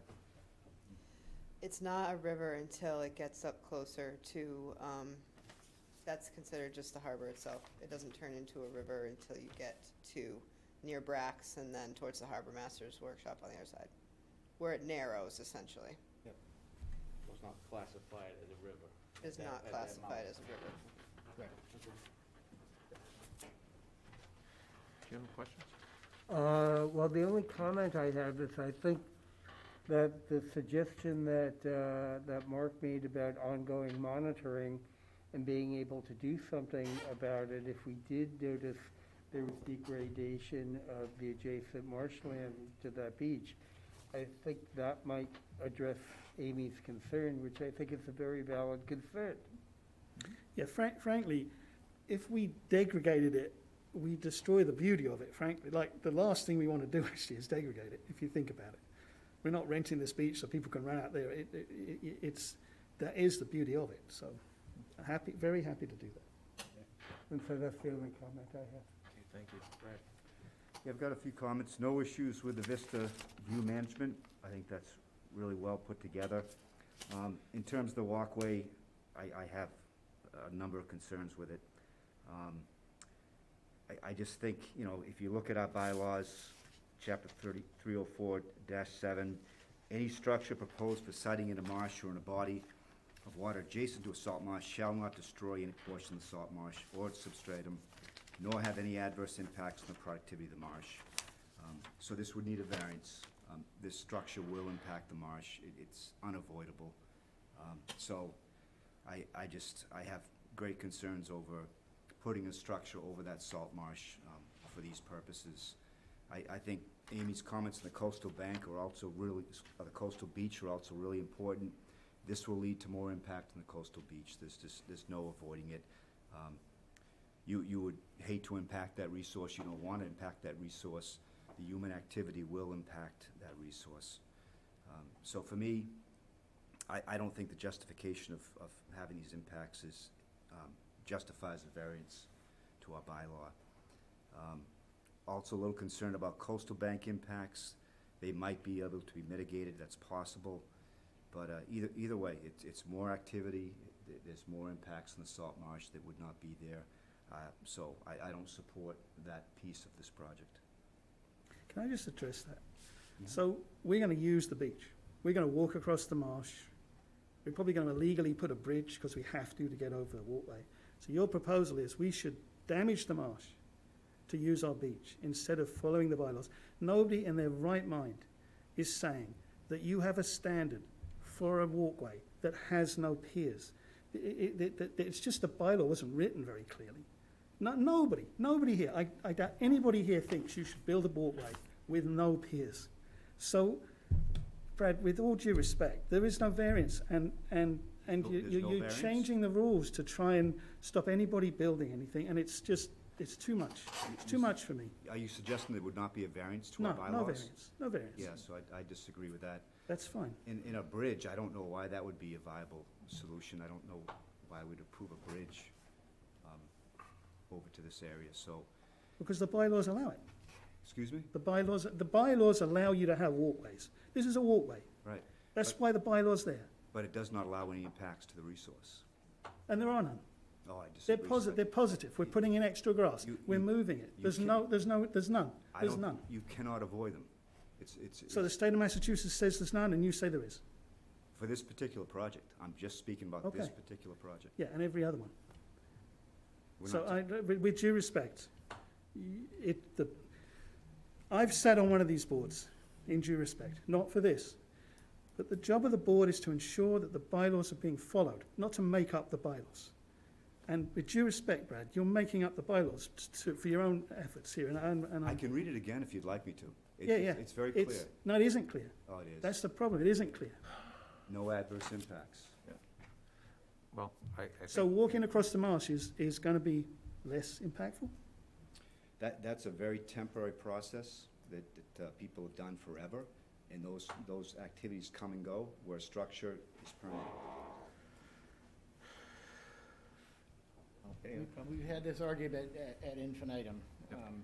Let's I move disagree on. with the fact that walking over the marsh creates a permanent path of permanent damage. It impacts the sediments. You can't convince me otherwise. There's no way that a path is a worser alternative than, is a better alternative than what's proposed. It's the seasonal activity that occurs. But the marsh, if you're using it while the marsh is trying to grow, and the only time you're not using it is when the marsh is dormant, it doesn't grow back. Yeah, I disagree. And when's it gonna grow, Brad? And If people use their properties from April to October, that's when salt marsh is active. Right. If they're using it and damaging it and creating a path, then when does the marsh get a chance to regenerate? It doesn't. How many actual trips would you expect would occur in a season? Enough to bend the grass over and cause permanent damage. It doesn't take long. Yeah. Just the trips to build a walkway will create a temporary impact that once you're not doing any walking around in the marsh to build the walkway, it restores in a year. Absolutely. Yeah, so I think it's an agreement to disagree here. We're not going to agree on this one. No, we're not going to agree, but it just seems absurd that walking through the marsh is better than this. It just doesn't make sense. I think it's absurd you're suggesting the structure would not cause an impact. I didn't say it wouldn't cause an impact. You know. Can we move on? Are you all set? Yeah. Okay, John? Yeah, I don't have anything to add. I think it's all been said. All right. Stan? Well, I have two questions. One is with the beach. Does that change over time with the marsh there? Was that one little patch there can it move? Is it really a beach? I do believe it is a beach, as defined under the Wetlands Protection Act. But yes, I mean, wetland resource areas are not stagnant. Any wetland resource area can change. So edge of marsh could change. That beach could get smaller because, well, the beach will only get smaller if the marsh got bigger. The marsh is only going to get bigger if there's enough elevation, it's at the very specific elevation. So on its own, I mean, weather events can change things too. I mean, this elevation is so low, like the little beach area is only maybe a foot or so higher than the surrounding marsh area, a foot or two. So if we get a hurricane, that beach could get wiped out. It is a dynamic area. I'm not saying, what I'm saying is human activity should be just so that it shouldn't be altered due to human activity. No, I understand, but rising sea levels are going to affect that. Absolutely, eventually, yep. That whole area can be affected. Correct. and now with a walkway out there, that could, I'm not sure, what I'm thinking here, could it be impacted by any of these events? I mean, just like any dock structure, I mean, that, in a weather event or any of these events, those Well, could no, all I'm be thinking of impacted too. the beach area itself. That could become marsh if It could. Well, I mean, but whose resource areas change, any resource Right. area can change. Yeah, it's connected to a big, it's the, you I'm- see one I'm just- piece, I'm but the just rest speaking is, right yeah, now. yeah. I understand what The you're saying. second question I have is, where is the actual property line for that house? Is that in the marsh? Does it go out to, right out to the edge of the water? No, I'm just asking, Mark. That's per the deed? Yeah. Here's the end of the walkway. No, that wasn't my question. What is the property line on the property Waterside. records? Oh, it goes beyond the beach, goes into the water, right? Well, okay, so when the surveyor comes up with this plan, he draws the property lines per the plan of record. So here's the edge of the marsh, right here. The property extends seaward of that. And this is called a tie line, so don't worry about that. That's not a line that's on it. It might be on the plan of record, but anyway, here's the. Well, that's not showing on here. I mean, unless I'm missing it, that this doesn't show the property line, so my question. Yeah, sure. Oh, well, you're looking at Wilkinson's plan, but yeah, that's the property line. That on Wilkinson's plan, it's a dark, Okay, dark well, that line. was just my question. I Oh, just okay, wanted to didn't know confirm. which plan you were looking at. Okay, Okay, yeah, that's it. okay, so it actually goes into the channel, basically. Yeah. Yeah. You should go visit. It's a beautiful little beach. It's bigger than you think, and it is I'm done with my questions, Beautiful that's down all. Mark?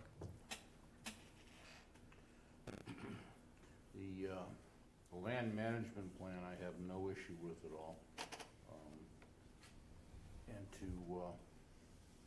to the issue of the walk, to me, it is a far better alternative than the continued usage and degradation of the property. So I would support the issue. Okay, thank you. My question might be somewhat related to Brad's, I think it is, but I'll present it in a different fashion. Less than 2 months ago, we had a similar proposal put before us on another property in town for a walkway over a marsh, and we denied it. And the reason, one of the reasons for the denial was that the proposal would have an adverse impact to an existing salt marsh in that it provided 2 12-inch pilings in the salt marsh, and it would lead to a loss of the salt marsh biomass from installation and shading. So explain to us, if you would, how is this different from that proposal? Okay, fair question. So first of all, it came to me, which is why I gave you the second letter, it came to me that if I interpret the bylaw literally, not liberally, if I interpret it literally and say, well, there should be no loss of marsh, then we knew that the piling as it went in, that little section that its circumference would be lost. Well, I said, well, geez, you don't have to do that. Take that marsh out and transplant it. So actually, if you want to interpret it word for word, there's no loss of marsh, therefore meeting the bylaw. If your regulations require a certain height for shading impacts and a certain width and things like that, and we meet and exceed that, you have to assume that if those are the standards set by the bylaws and we're exceeding them, those standards are set in order to avoid negative impacts. So you can't therefore go against your own bylaws and say, well, there's going to be impacts. The standard has been set by your bylaws as to determine an acceptable level of impact, whatever that is. Maybe it isn't 0, okay, agreed. But your bylaws are established to establish a level, a standard of impact. The project meets and exceeds that respectfully. So I don't see how the board can say that it has negative impacts. That's like saying you can have something and then say, well, no, you can't. The standard is set, we meet the standards, as simple as that. To address the chair, if you look across my property to the property across the way, there's a walk, actually I think it's a dock, it's a walkway, and there is salt marsh all around it, and the salt marsh all around it. There's no degradation. So if you want to go see there's no degradation, just go to the property across from me, and you'll see there's no degradation. Okay. So that was the one difference. The other difference between that project and this project is that they actually have no pedestrian access at this point without jumping over that ditch, which is, it's unsafe. Even further to the fact that breaking off the edge of the marsh, if you miss, you're gonna fill in the ditch, you're gonna break off the peat. Okay, that's bad, obviously. But the real difference is they actually don't have the ability to walk over that marsh to get to the other side. Okay, I don't see that as a differentiator, really. Because the other project, they did have the ability to walk contiguously through the marsh, but they do not have the Suggesting they ability could put to a do bridge that. over the river, and that would be fine too, but so I'm not gonna go there with that. Yeah, no, if you tell us we can build a stairway to go down onto the marsh, and we can build a bridge to go over the ditch, I'd do that. Well, it still has to be POW supported, so Yeah. in that line of thinking, it wouldn't work. No, I don't think it would. I On think the it'd be last ridiculous. project as well, it was proposed that the salt marsh that was impacted by the pilings would be replanted somewhere else. Yeah. So I don't see that your argument necessarily is any different from what was presented at the last proposal. Well, so the only difference was, we never determined what we do with the marsh that was inside the piling.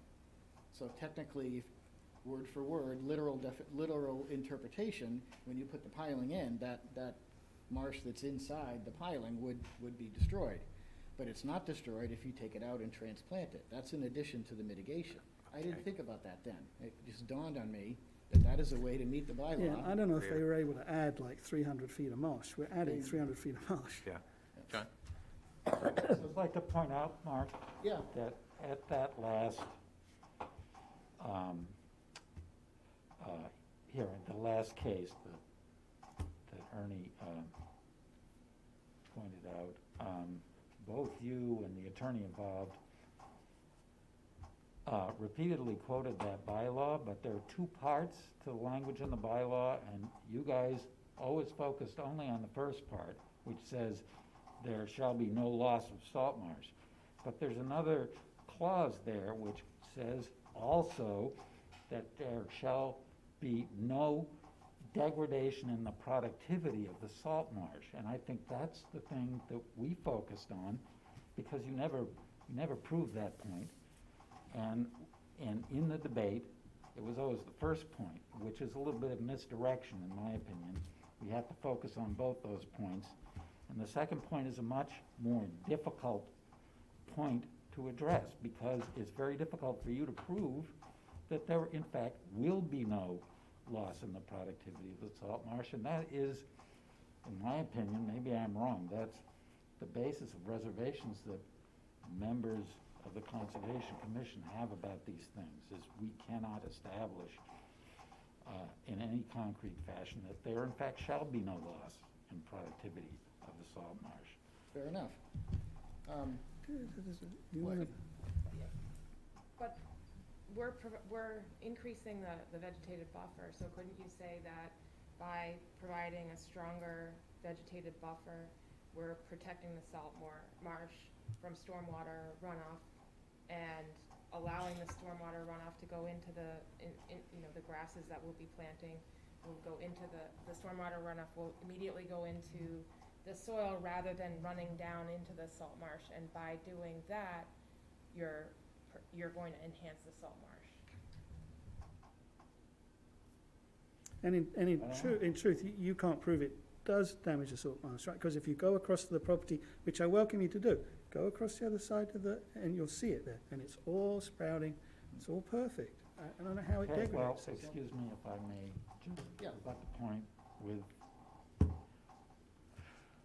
not wanting to get into just an endless back and forth here, but A, that's just an anecdote, it's a single case, it doesn't prove anything, and second, it is your burden to prove that you're not degrading the productivity of the salt marsh. It's not our burden to prove that you are.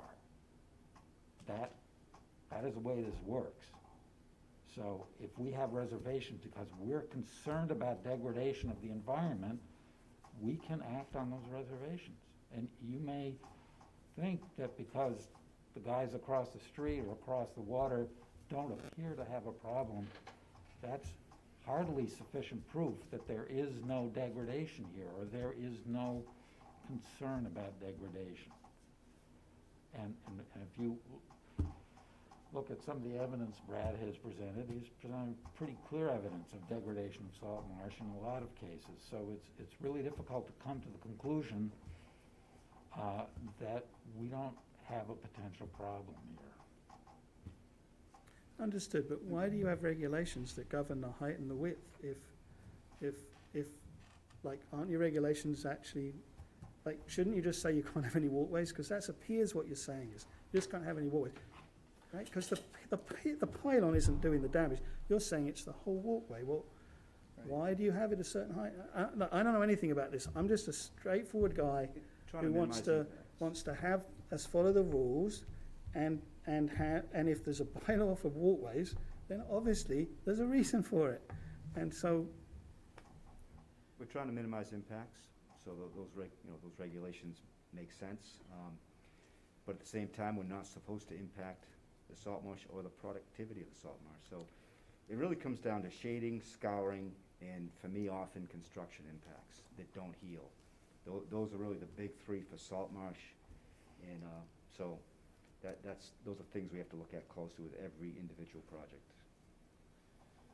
Okay, so we know that construction, through the chair, we know the construction impacts are temporary, and there's conditions that could be put in place that if marsh doesn't regenerate fully in 3 years or whatever, you can go ahead and plant under the boardwalk. No problem. That I'm not worried about that. That's easy. Can I ask? Yeah. How do you know that? Based on evidence, or where does that come from? Because the numerous elevated walkways that I've permitted and had installed were a substitute for existing paths, and a year later the path had completely regenerated. Plus, I can show you plenty of pictures of all these projects where, while the walkway was being constructed, like the dock on Chase Street, there are temporary impacts, and in one season, the marsh has nearly grown back 100%. It may take 2 seasons, but they're temporary impacts that the marsh regenerates all on its own. That's easy to document. So you have a lot more experience than I do on just walkways. But the example, you referenced the 10 Chase Street, I disagree with you. Like, if you go there in the off-season, the scars are still there. If you go there right now, there's enough plant material that it may look like things are okay, but that construction scar is still there. So it's not healed in one season, and if there's shading on top of that, it may not heal. And so in the Herring River, you see those impacts persist throughout. A little different situation because of scouring. Yeah. But shading, scouring, construction impacts are real. And those are things we have to look at. And then the fourth thing, I think, is coastal bank impacts, which in this case, it sounds like it can be mitigated. Right. So help me understand something. If you have the 2 bylaws that tell you how to design these structures in resource areas, as far as the height, the width, the plank spacing, assuming that you follow those guidelines, then isn't it contradictory to the intent of the regulation to turn around and say, well, now these pilings are going to cause damage, or the walkway is going to cause shading? I mean, the dimensions are specifically to avoid negative impacts, specifically regards to shading, height to width ratio. That's what it's all about. Minimize so impacts. if those minimize, so if those impacts, if those standards are in your regulations, shouldn't you be able, from a designer or an applicant or even a Conservation Commission member, shouldn't you be able to assume that if you meet that standard, that everything's okay? It would be contradictory of that standard to say, well, you did that, but now there's still going to be this. The regulation doesn't say that. The regulation's in place so that you can do this work, not so that you can't. And so to set a standard and then all of a sudden say, well, it doesn't meet that standard, it's contradictory. It has to go, it goes back to what I was saying in my narrative about how do you interpret these regulations. If they're really well written these discussions don't exist. But we know that the town has struggled with the regulations, and you're trying to improve them, and I applaud that. I was part of that process. But if you interpret them word for word, or you step back and say, okay, what are we really trying to do here? What is the intent, to have this structure be allowed, but do it in such a manner that doesn't significantly negatively impact the resource area? That's not necessarily written. Some towns do that. You guys aren't. The regulations that they stand are not that specific. So to step back and look at the intent in the spirit of cooperation, as far as how a board works together so that these projects can be approved, you step back and look at the spirit of the regulation. To interpret it word for word, literally this and that, it just backs you into a corner and sends you down an endless rabbit hole. And that's not the way the process is supposed to work. So respectfully, bylaws should be interpreted in their intent. And sometimes, like I said in my narrative, if a 65-foot setback, that's pretty clear. But when you talk about impacts and shading and things like that, these are all a little nebulous that are difficult to prove on both sides.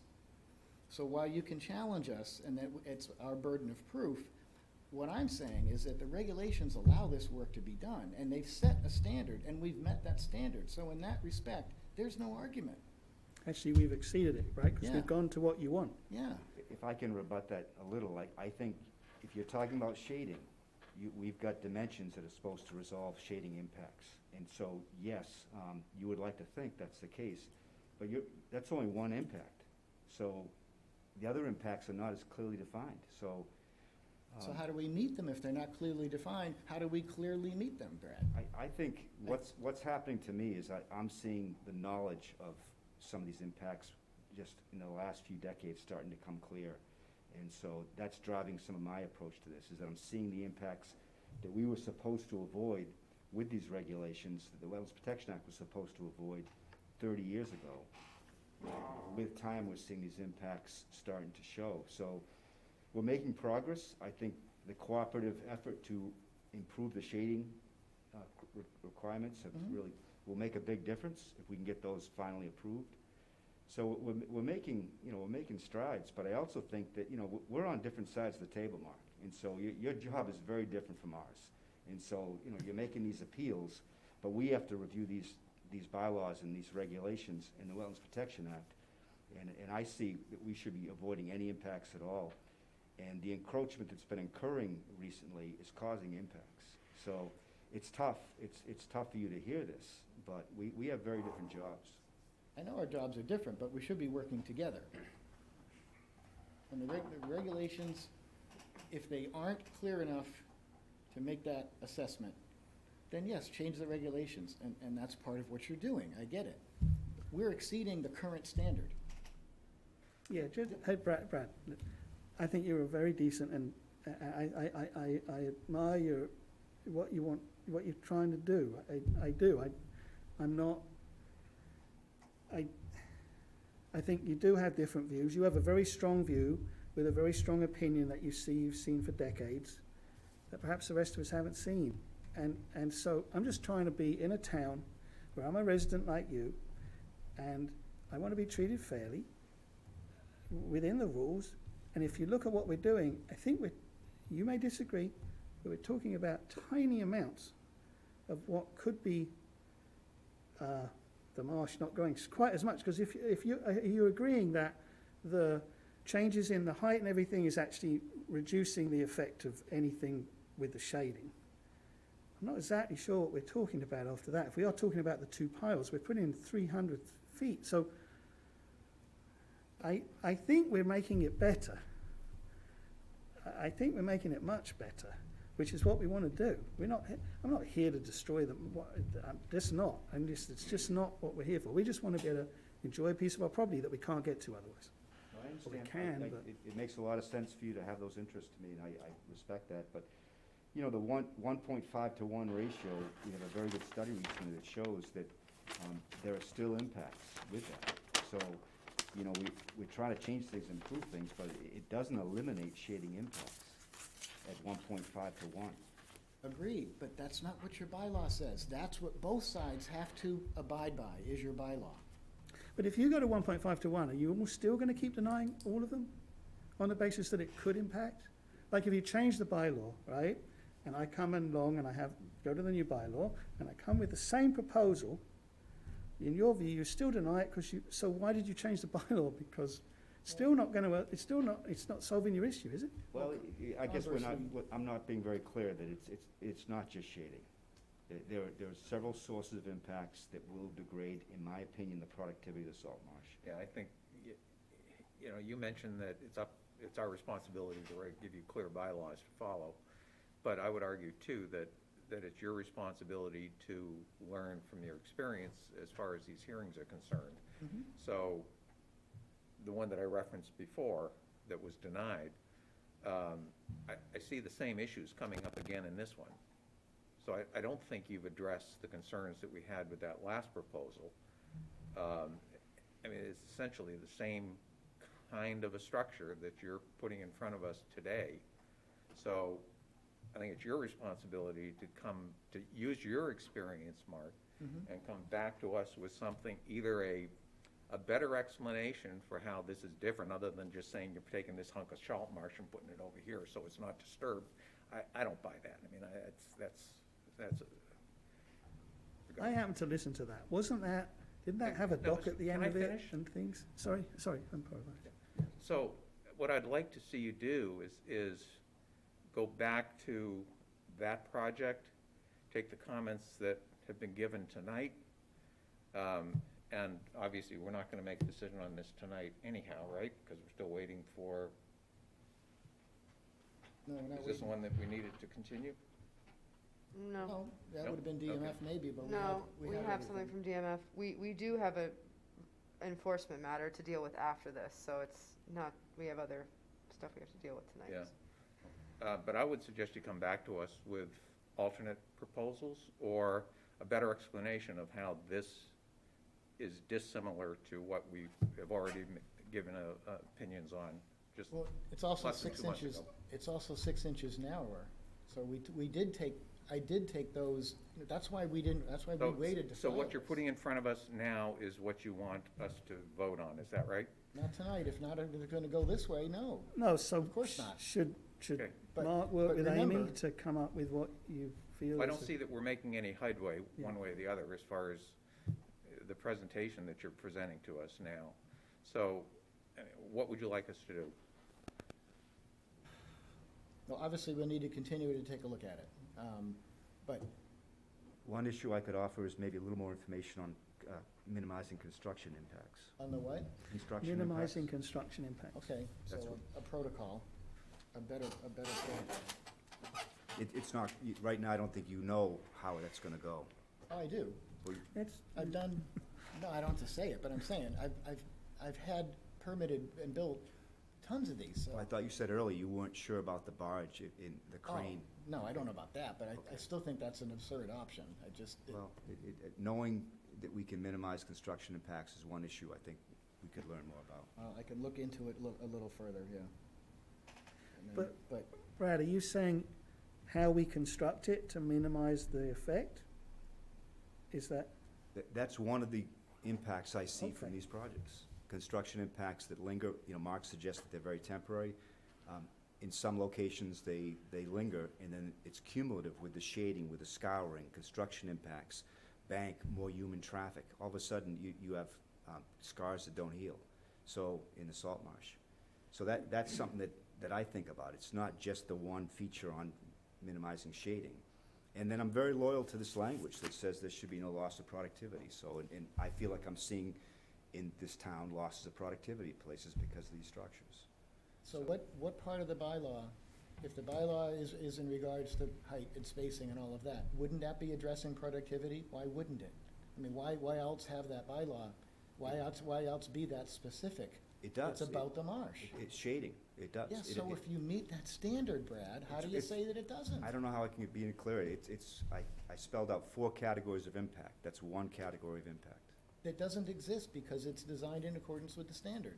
There's no pile scouring because there's a 0.6 of an inch of tidal flow and Yeah, there's but we're no, not- there's no sediment. We're not gonna get anywhere here. Maybe we can work with you, Brad, to go through your exact concerns and see if we can in fact address them or not. I think, at least that's what you asked us to do. I think that's what you need to do at this Yeah. point, and I would suggest that you work with Amy on this. I would recommend that you don't have direct dialogue with a particular commissioner. That's not, Well, it has to be He has a lot through, of knowledge. Okay. through me. Right. I mean, I'm happy to, but, yeah, that, it can't, be direct contact. Yeah, and I think you're sort of a, I'll be the intermediary. perfect, good. So I would recommend, we have a packed agenda anyways next time, that the soonest next would be November 3rd. When do you want it to be? No, I'm gonna be on vacation. It's gonna have to be after Thanksgiving. It's okay. Let me look. Sorry. I don't have the December dates. Yeah. December 1st. Thanksgiving's the 25th.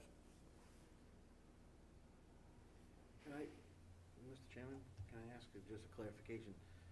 All this discussion, shouldn't we have a vote first for the continuation before we're actually telling the applicant? I mean, I guess the dialogue, just correct me if I'm wrong, but we can't have dialogue between us. If the request is to continue the hearing to a subsequent meeting, then yes, we'll vote on that. A request from us, not from the applicant.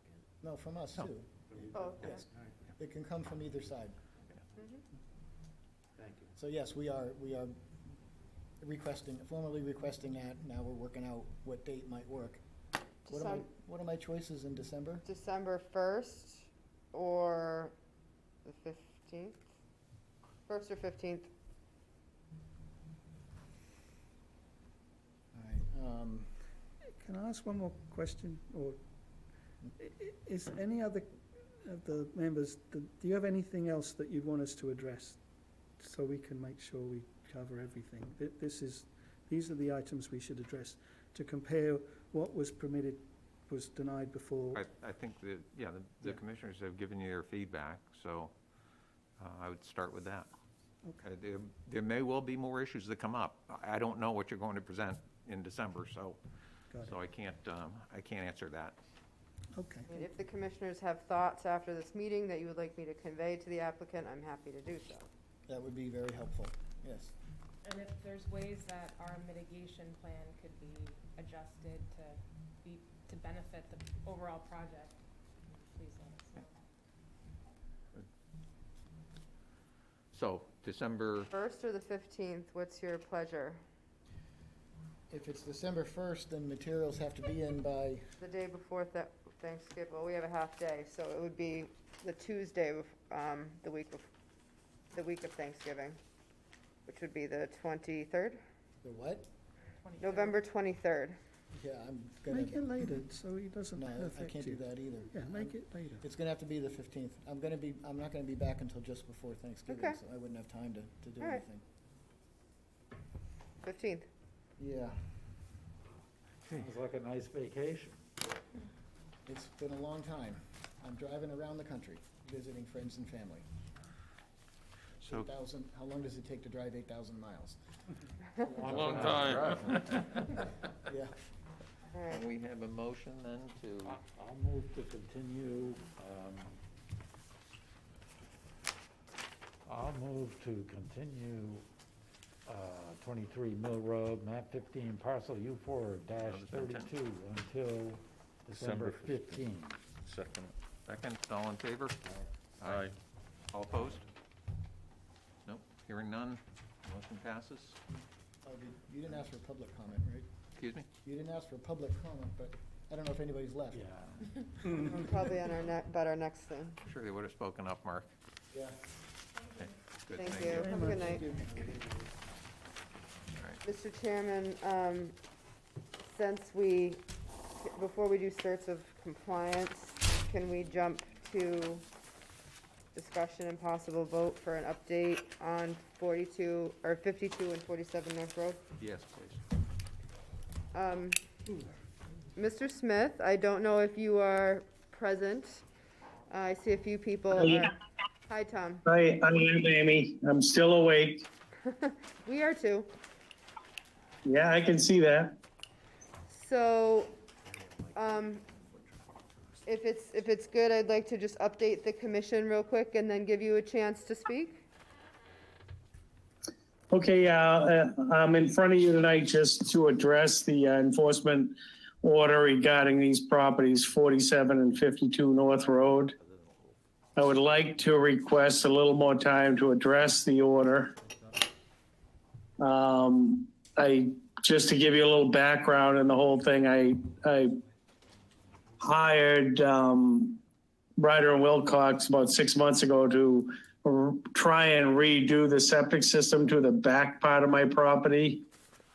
And I was hoping to take 47 and move it to 52 on that septic system.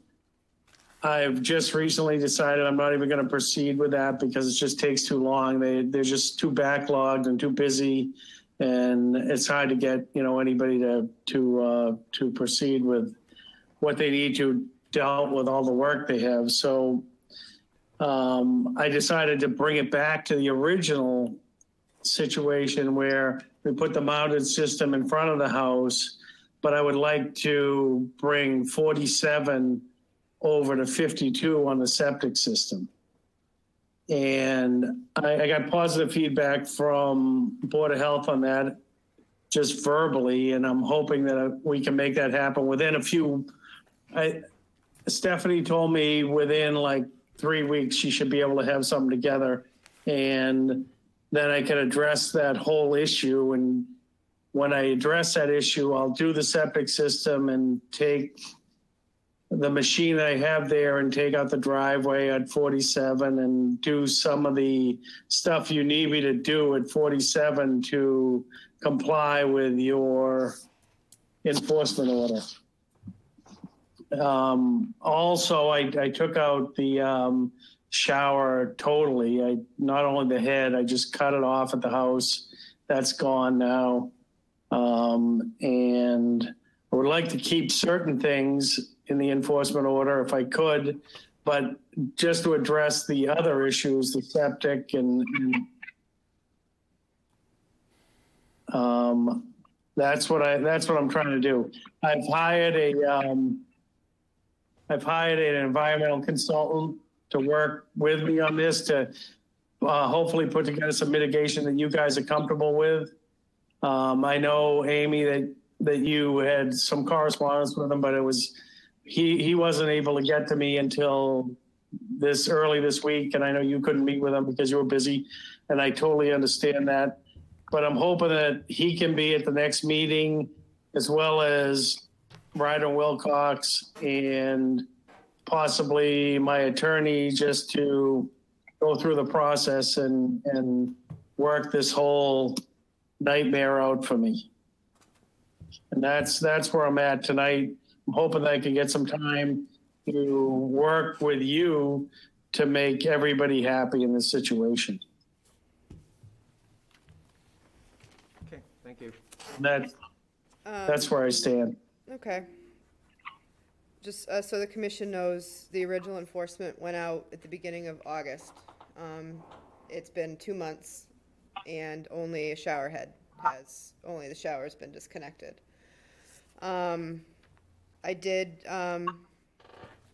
You did already give Mr. Smith a extension to finish this work, or at least to get started. I mentioned numerous times to Mr. Smith to make a good faith effort to start coming more into compliance prior to this meeting tonight. And I know you have a lot of other things going on, but I do feel this should take a lot of precedent. Because especially at 47, I do find that the activities are fairly egregious against the Wetlands Protection Act and Riverfront, at Rivers Act in particular. In terms of how it relates to your septic, I understand you may want to wait until you have a machine available, but all that septic work, the septic work has, for 52, that was supposed to have happened a very long time ago. And actually, that permit with the Board of Health for one of your septics did lapse. So unfortunately, I mean, I understand your rationale, but we don't know what, I mean, Ryder Wilcox says a few weeks. How do we know it's going to be a few weeks? Because those changes also have to be approved. The Conservation Commission approved your plan for the septics at each of the properties. But if those are changing, then not only the Board of Health, but the Conservation Commission has to approve those changes to your septic systems. No, and I understand that, Amy. I talked to Stephanie, and she wrote me a letter explaining her situation and how behind she is, and how she's trying to, do it as fast as possible. But obviously, the conditions are such that, she can't get to certain things because of, being able to hire help and get people to do things, and like everybody else. Mm-hmm. She said that when I said, look, just abandon the plan to bring the septic system to the back side of the property. I wanted to take it further away from the river and get it away from the property and all the resource areas that are negative. But she said, well, I gotta have a survey and all kinds of other stuff. I said, let's just abandon that and we'll go with the original one. All I want to do is take 47 and move it to 52. So we have to basically take a 2-bedroom and move it to a 3-bedroom, which she doesn't need a survey crew because she already has the specs on that. So she can do it a lot quicker. And as soon as she gives me the approval, if she gives me a plan, I'll take it to the Board of Health, which I think I have to do before you. Is that correct? No, you come to us first. Okay, so I'll take it to you first and get hopefully your approval, and then take it to them and get their approval. And then I will address all of those issues that we have to do. I have to, obviously, if I get what I would like to do, which is take the cesspool out of 47 and not put a tight tank in there and move it to across the street where it's further away from the river and better for everyone, I think. I will obviously dig up that whole area and then restore it to whatever you want. Well, I need to bring in a machine at that point. Take the cesspool out, pump it out, take it out, and then pump it across the street. And the same goes for where I have the stone now on the other side where I prepped out for the septic system. That would be obviously totally redone because that's where the mounted septic system would go. Mr. Smith, I have to ask you a question. So there were 7 violations at 47. One of them have been addressed, and it sounds like you're conditioning all the rest of them on getting permission to move your septic system. Well, not all of them, but probably 4 or 5 of them, because why is that? Because that's where they want a tight tank was approved at 47. I don't want a tight tank there. I don't think the septic system there makes any sense. I think you need to move it across the street. So that if we do that, we have to take up the septic system, which is where I put stone right now, which was a driveway before. I want to take that out. Obviously, I have to bring in a machine, take it out. When I do that, I'll bring it back to. Mr. Chairman, point of order here. Yeah, question. Point of order. Amy was in the middle of giving her analysis of the situation. I think Mr. Smith needs to let Amy complete her discussion, and then we can get on to the next step. Thank you. Go ahead. Please, let's move on. It's late. Go ahead, Amy. Thank you. What I was just going to really say is that I think that the violations are mutually exclusive from the septic system. Whether or not you can get a machine in, I have it on good authority that you own a construction company. So a machine, we shouldn't have to wait for a machine to come in. There's a lot of activities. The bulkhead, we had the deck in the back, the fenced-in area. All of these things don't necessarily pertain to the septic system. So I do think both the issues, the septic is mutually exclusive from the violations on both of the properties. And So my recommendation, in short, is that this property is still in severe violation of the Rivers Act of the state. Also, 52, that gravel area was supposed to have been removed by September 14th, which I did remind you of on the site, and is still there on 52. So, in short, and you can appeal this, and the directions to do so you have 21 days to do it, is to continue to fine you. 21 days from when, Amy? When it is issued. And if I may Which one? finish, my recommendation to the board is, because we need to, I feel it needs to be hammered home that these are egregious violations. It may seem on a small scale because it is a small property, but they are large violations. And because only the shower has been addressed, I would recommend to the Conservation Commission fines starting from September 15th until whenever that gravel is removed for 52. And fines daily for each of the activities on 47 starting tomorrow until they are resolved or that you appeal the enforcement order and fines. Thank you.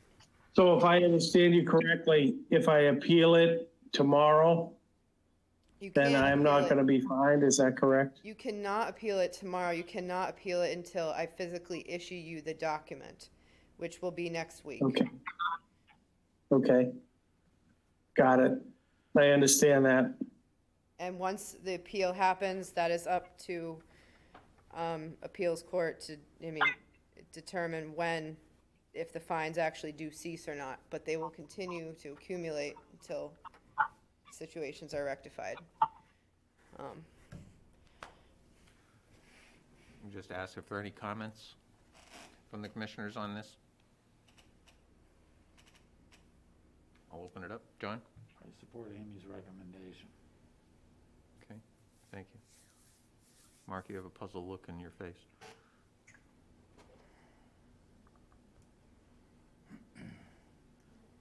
I'm torn.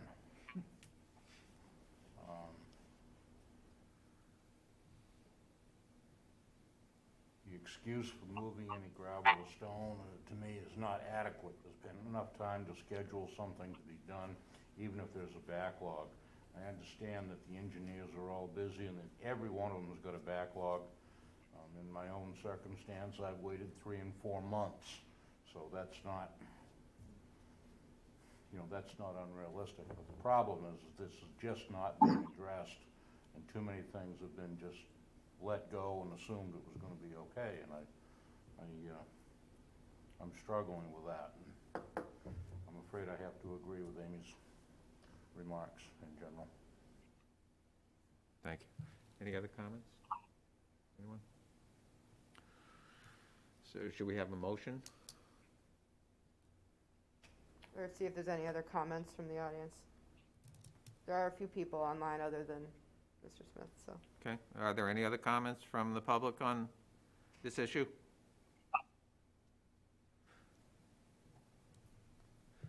All right, hearing none. Can we have a motion, please? Could you, if you may, before you make a motion, can you have them separate for 52 and 47, please? Excuse me? Can you have separate motions for 52 north and 47 north? All right.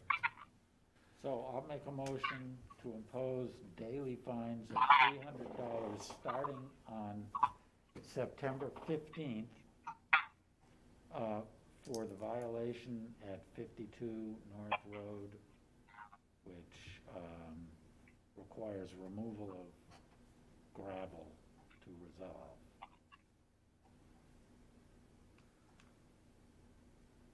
You have a second, please? Second. I'll second. All in favor? Aye. Aye. All opposed? Motion passes. You have another motion, please? So, can we have a discussion first here? For 47, there are 6 outstanding violations? There are. And are you Well, I have not verified it. I will do so immediately. I would suggest you structure it that if you see fit, $300 per day for each of the violations that are found to be still in violation.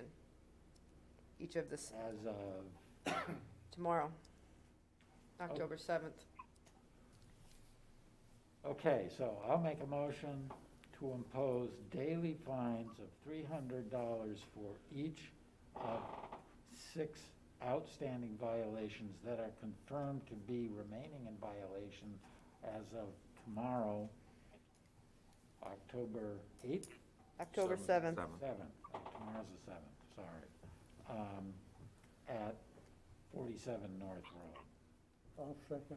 Second, all in favor? Aye. All opposed? Okay, the motion passes. Anything else on this one, Amy? Nothing further. No, okay. Thank you. Should we do the certificate of Yeah, compliance? let's do the certificates. Right.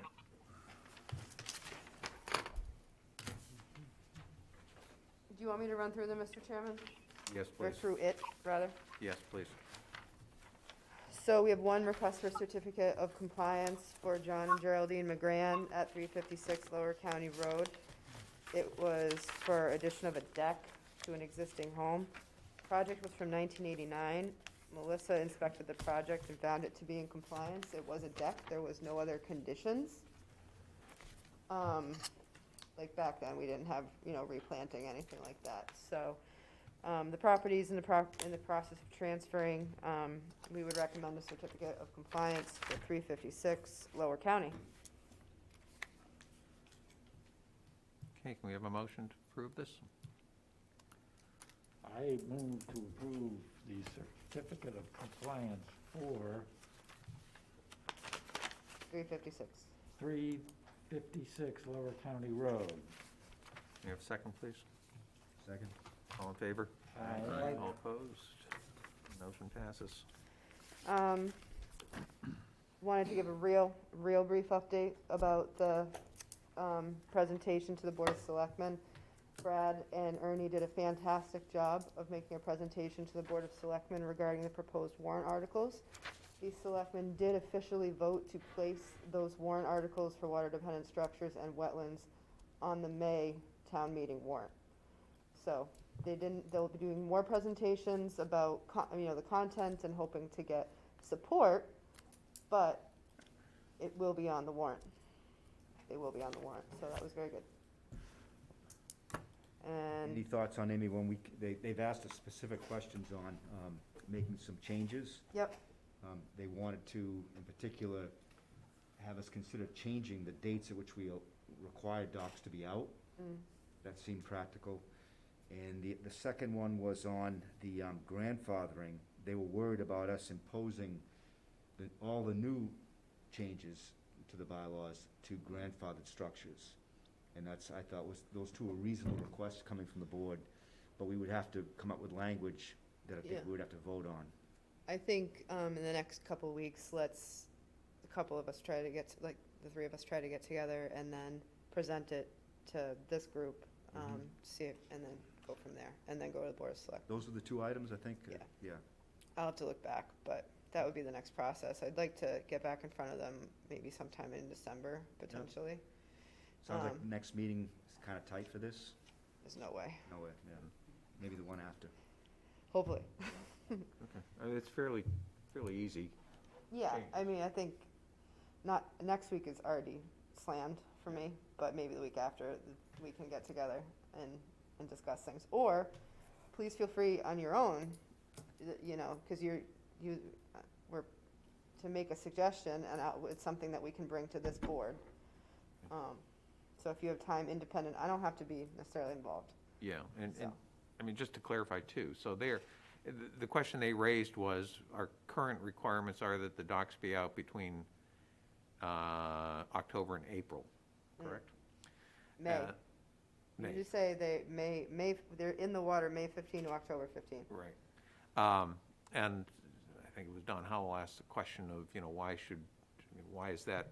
are those dates chosen? They seem somewhat arbitrary, especially if people want to go out and boat in March.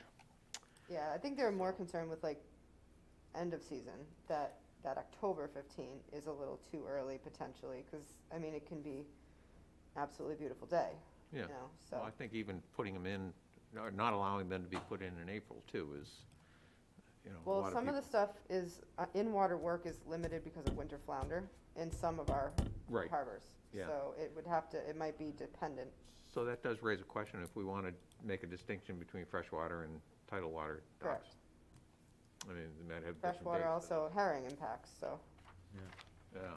but something to think about. All right. So anyhow, we'll work on that and get it back to everybody so you can all see it. Yeah. Question. Was there any remark from the selectmen regarding the decrease in the size of jurisdiction on any of the wetlands down to 1,000 square feet? They questioned it, and they seemed comfortable with the answer that we gave to them. They didn't render support or not at this meeting. I think they want to wait, but there's concern about the size. Yeah. And it was ironic because that came up in a prior presentation where there was the wetland on, where is that located? You had just done a survey on it and identified a 1,000 square foot wetland. Yeah. And, Right. you know, all of a sudden, we're proposing that we go from 3,000 down to 1,000, so, you know, there was some concern there, Yeah. too. All right. We have minutes? If we can do some minutes, Melissa has been working so hard on them, and I would love for you to get through a couple of them, and then we can be done. Okay. You just want to go in order. I went through them and, you know, like John, I thought she did an amazing job. Yeah. I went through the first three, I didn't get to June 16, and I didn't find any issues Yeah, in the first three. Used it as one or two typos, but no. I'll echo that. I did go through June 6th. Oh, please have your things. Yes, thank you, sorry. Sorry. You left me with, no, these two. That's gonna become, that would become like a bookend for me, so don't leave me with things. I'll talk to you soon. On the June 16th one, I did have a chance to get through that, Amy, and I just had a couple of questions for you. I don't have them here in front of me, so, I'll- but make them aloud, because I'll- Melissa's is listening. Okay.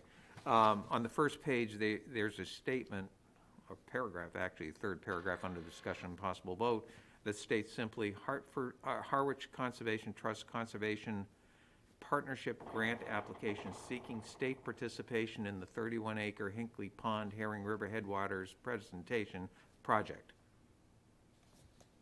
Presentation shouldn't be in there. I think it just should be project. Is No there a presentation verb at the missing? end. Is that part of the problem?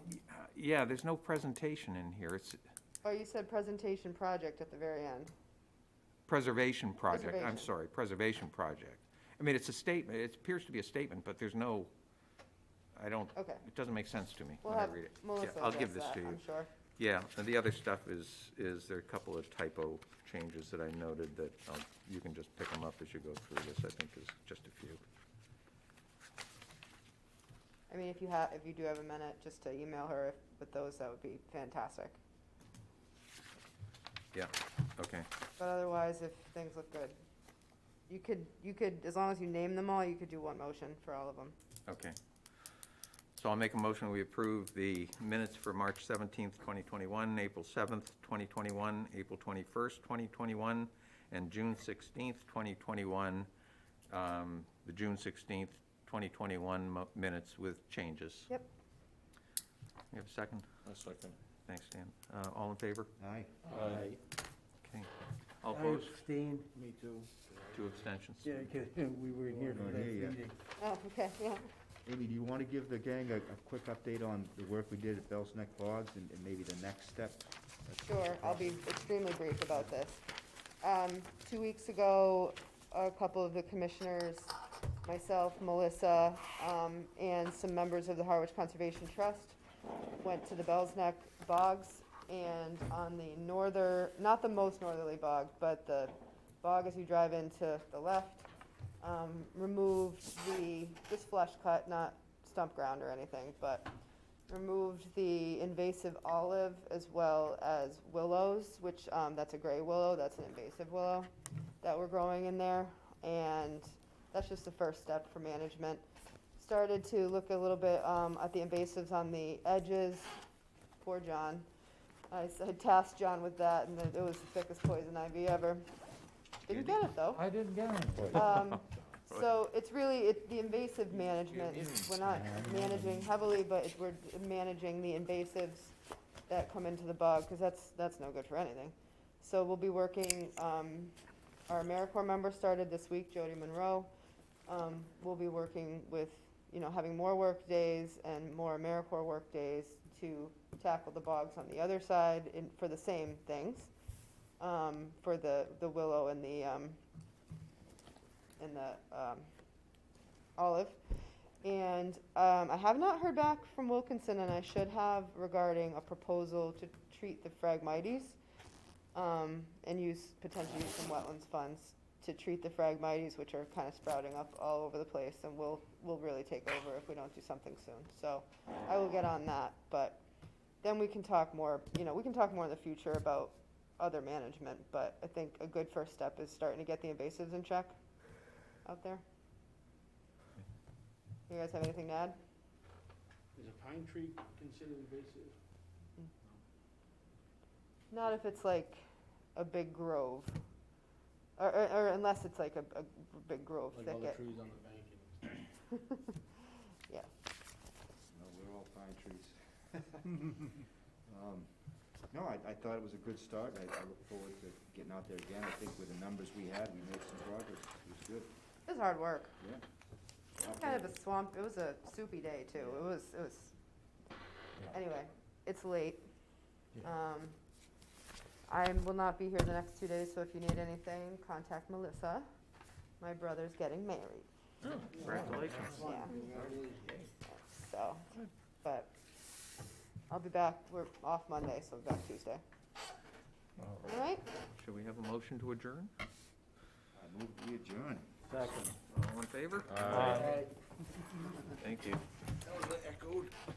So late one. Can you all please, there's 3 things to sign.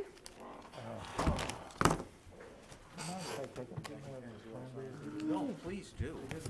Take as many as you can carry, because I'm giving the rest to Amy to leave here.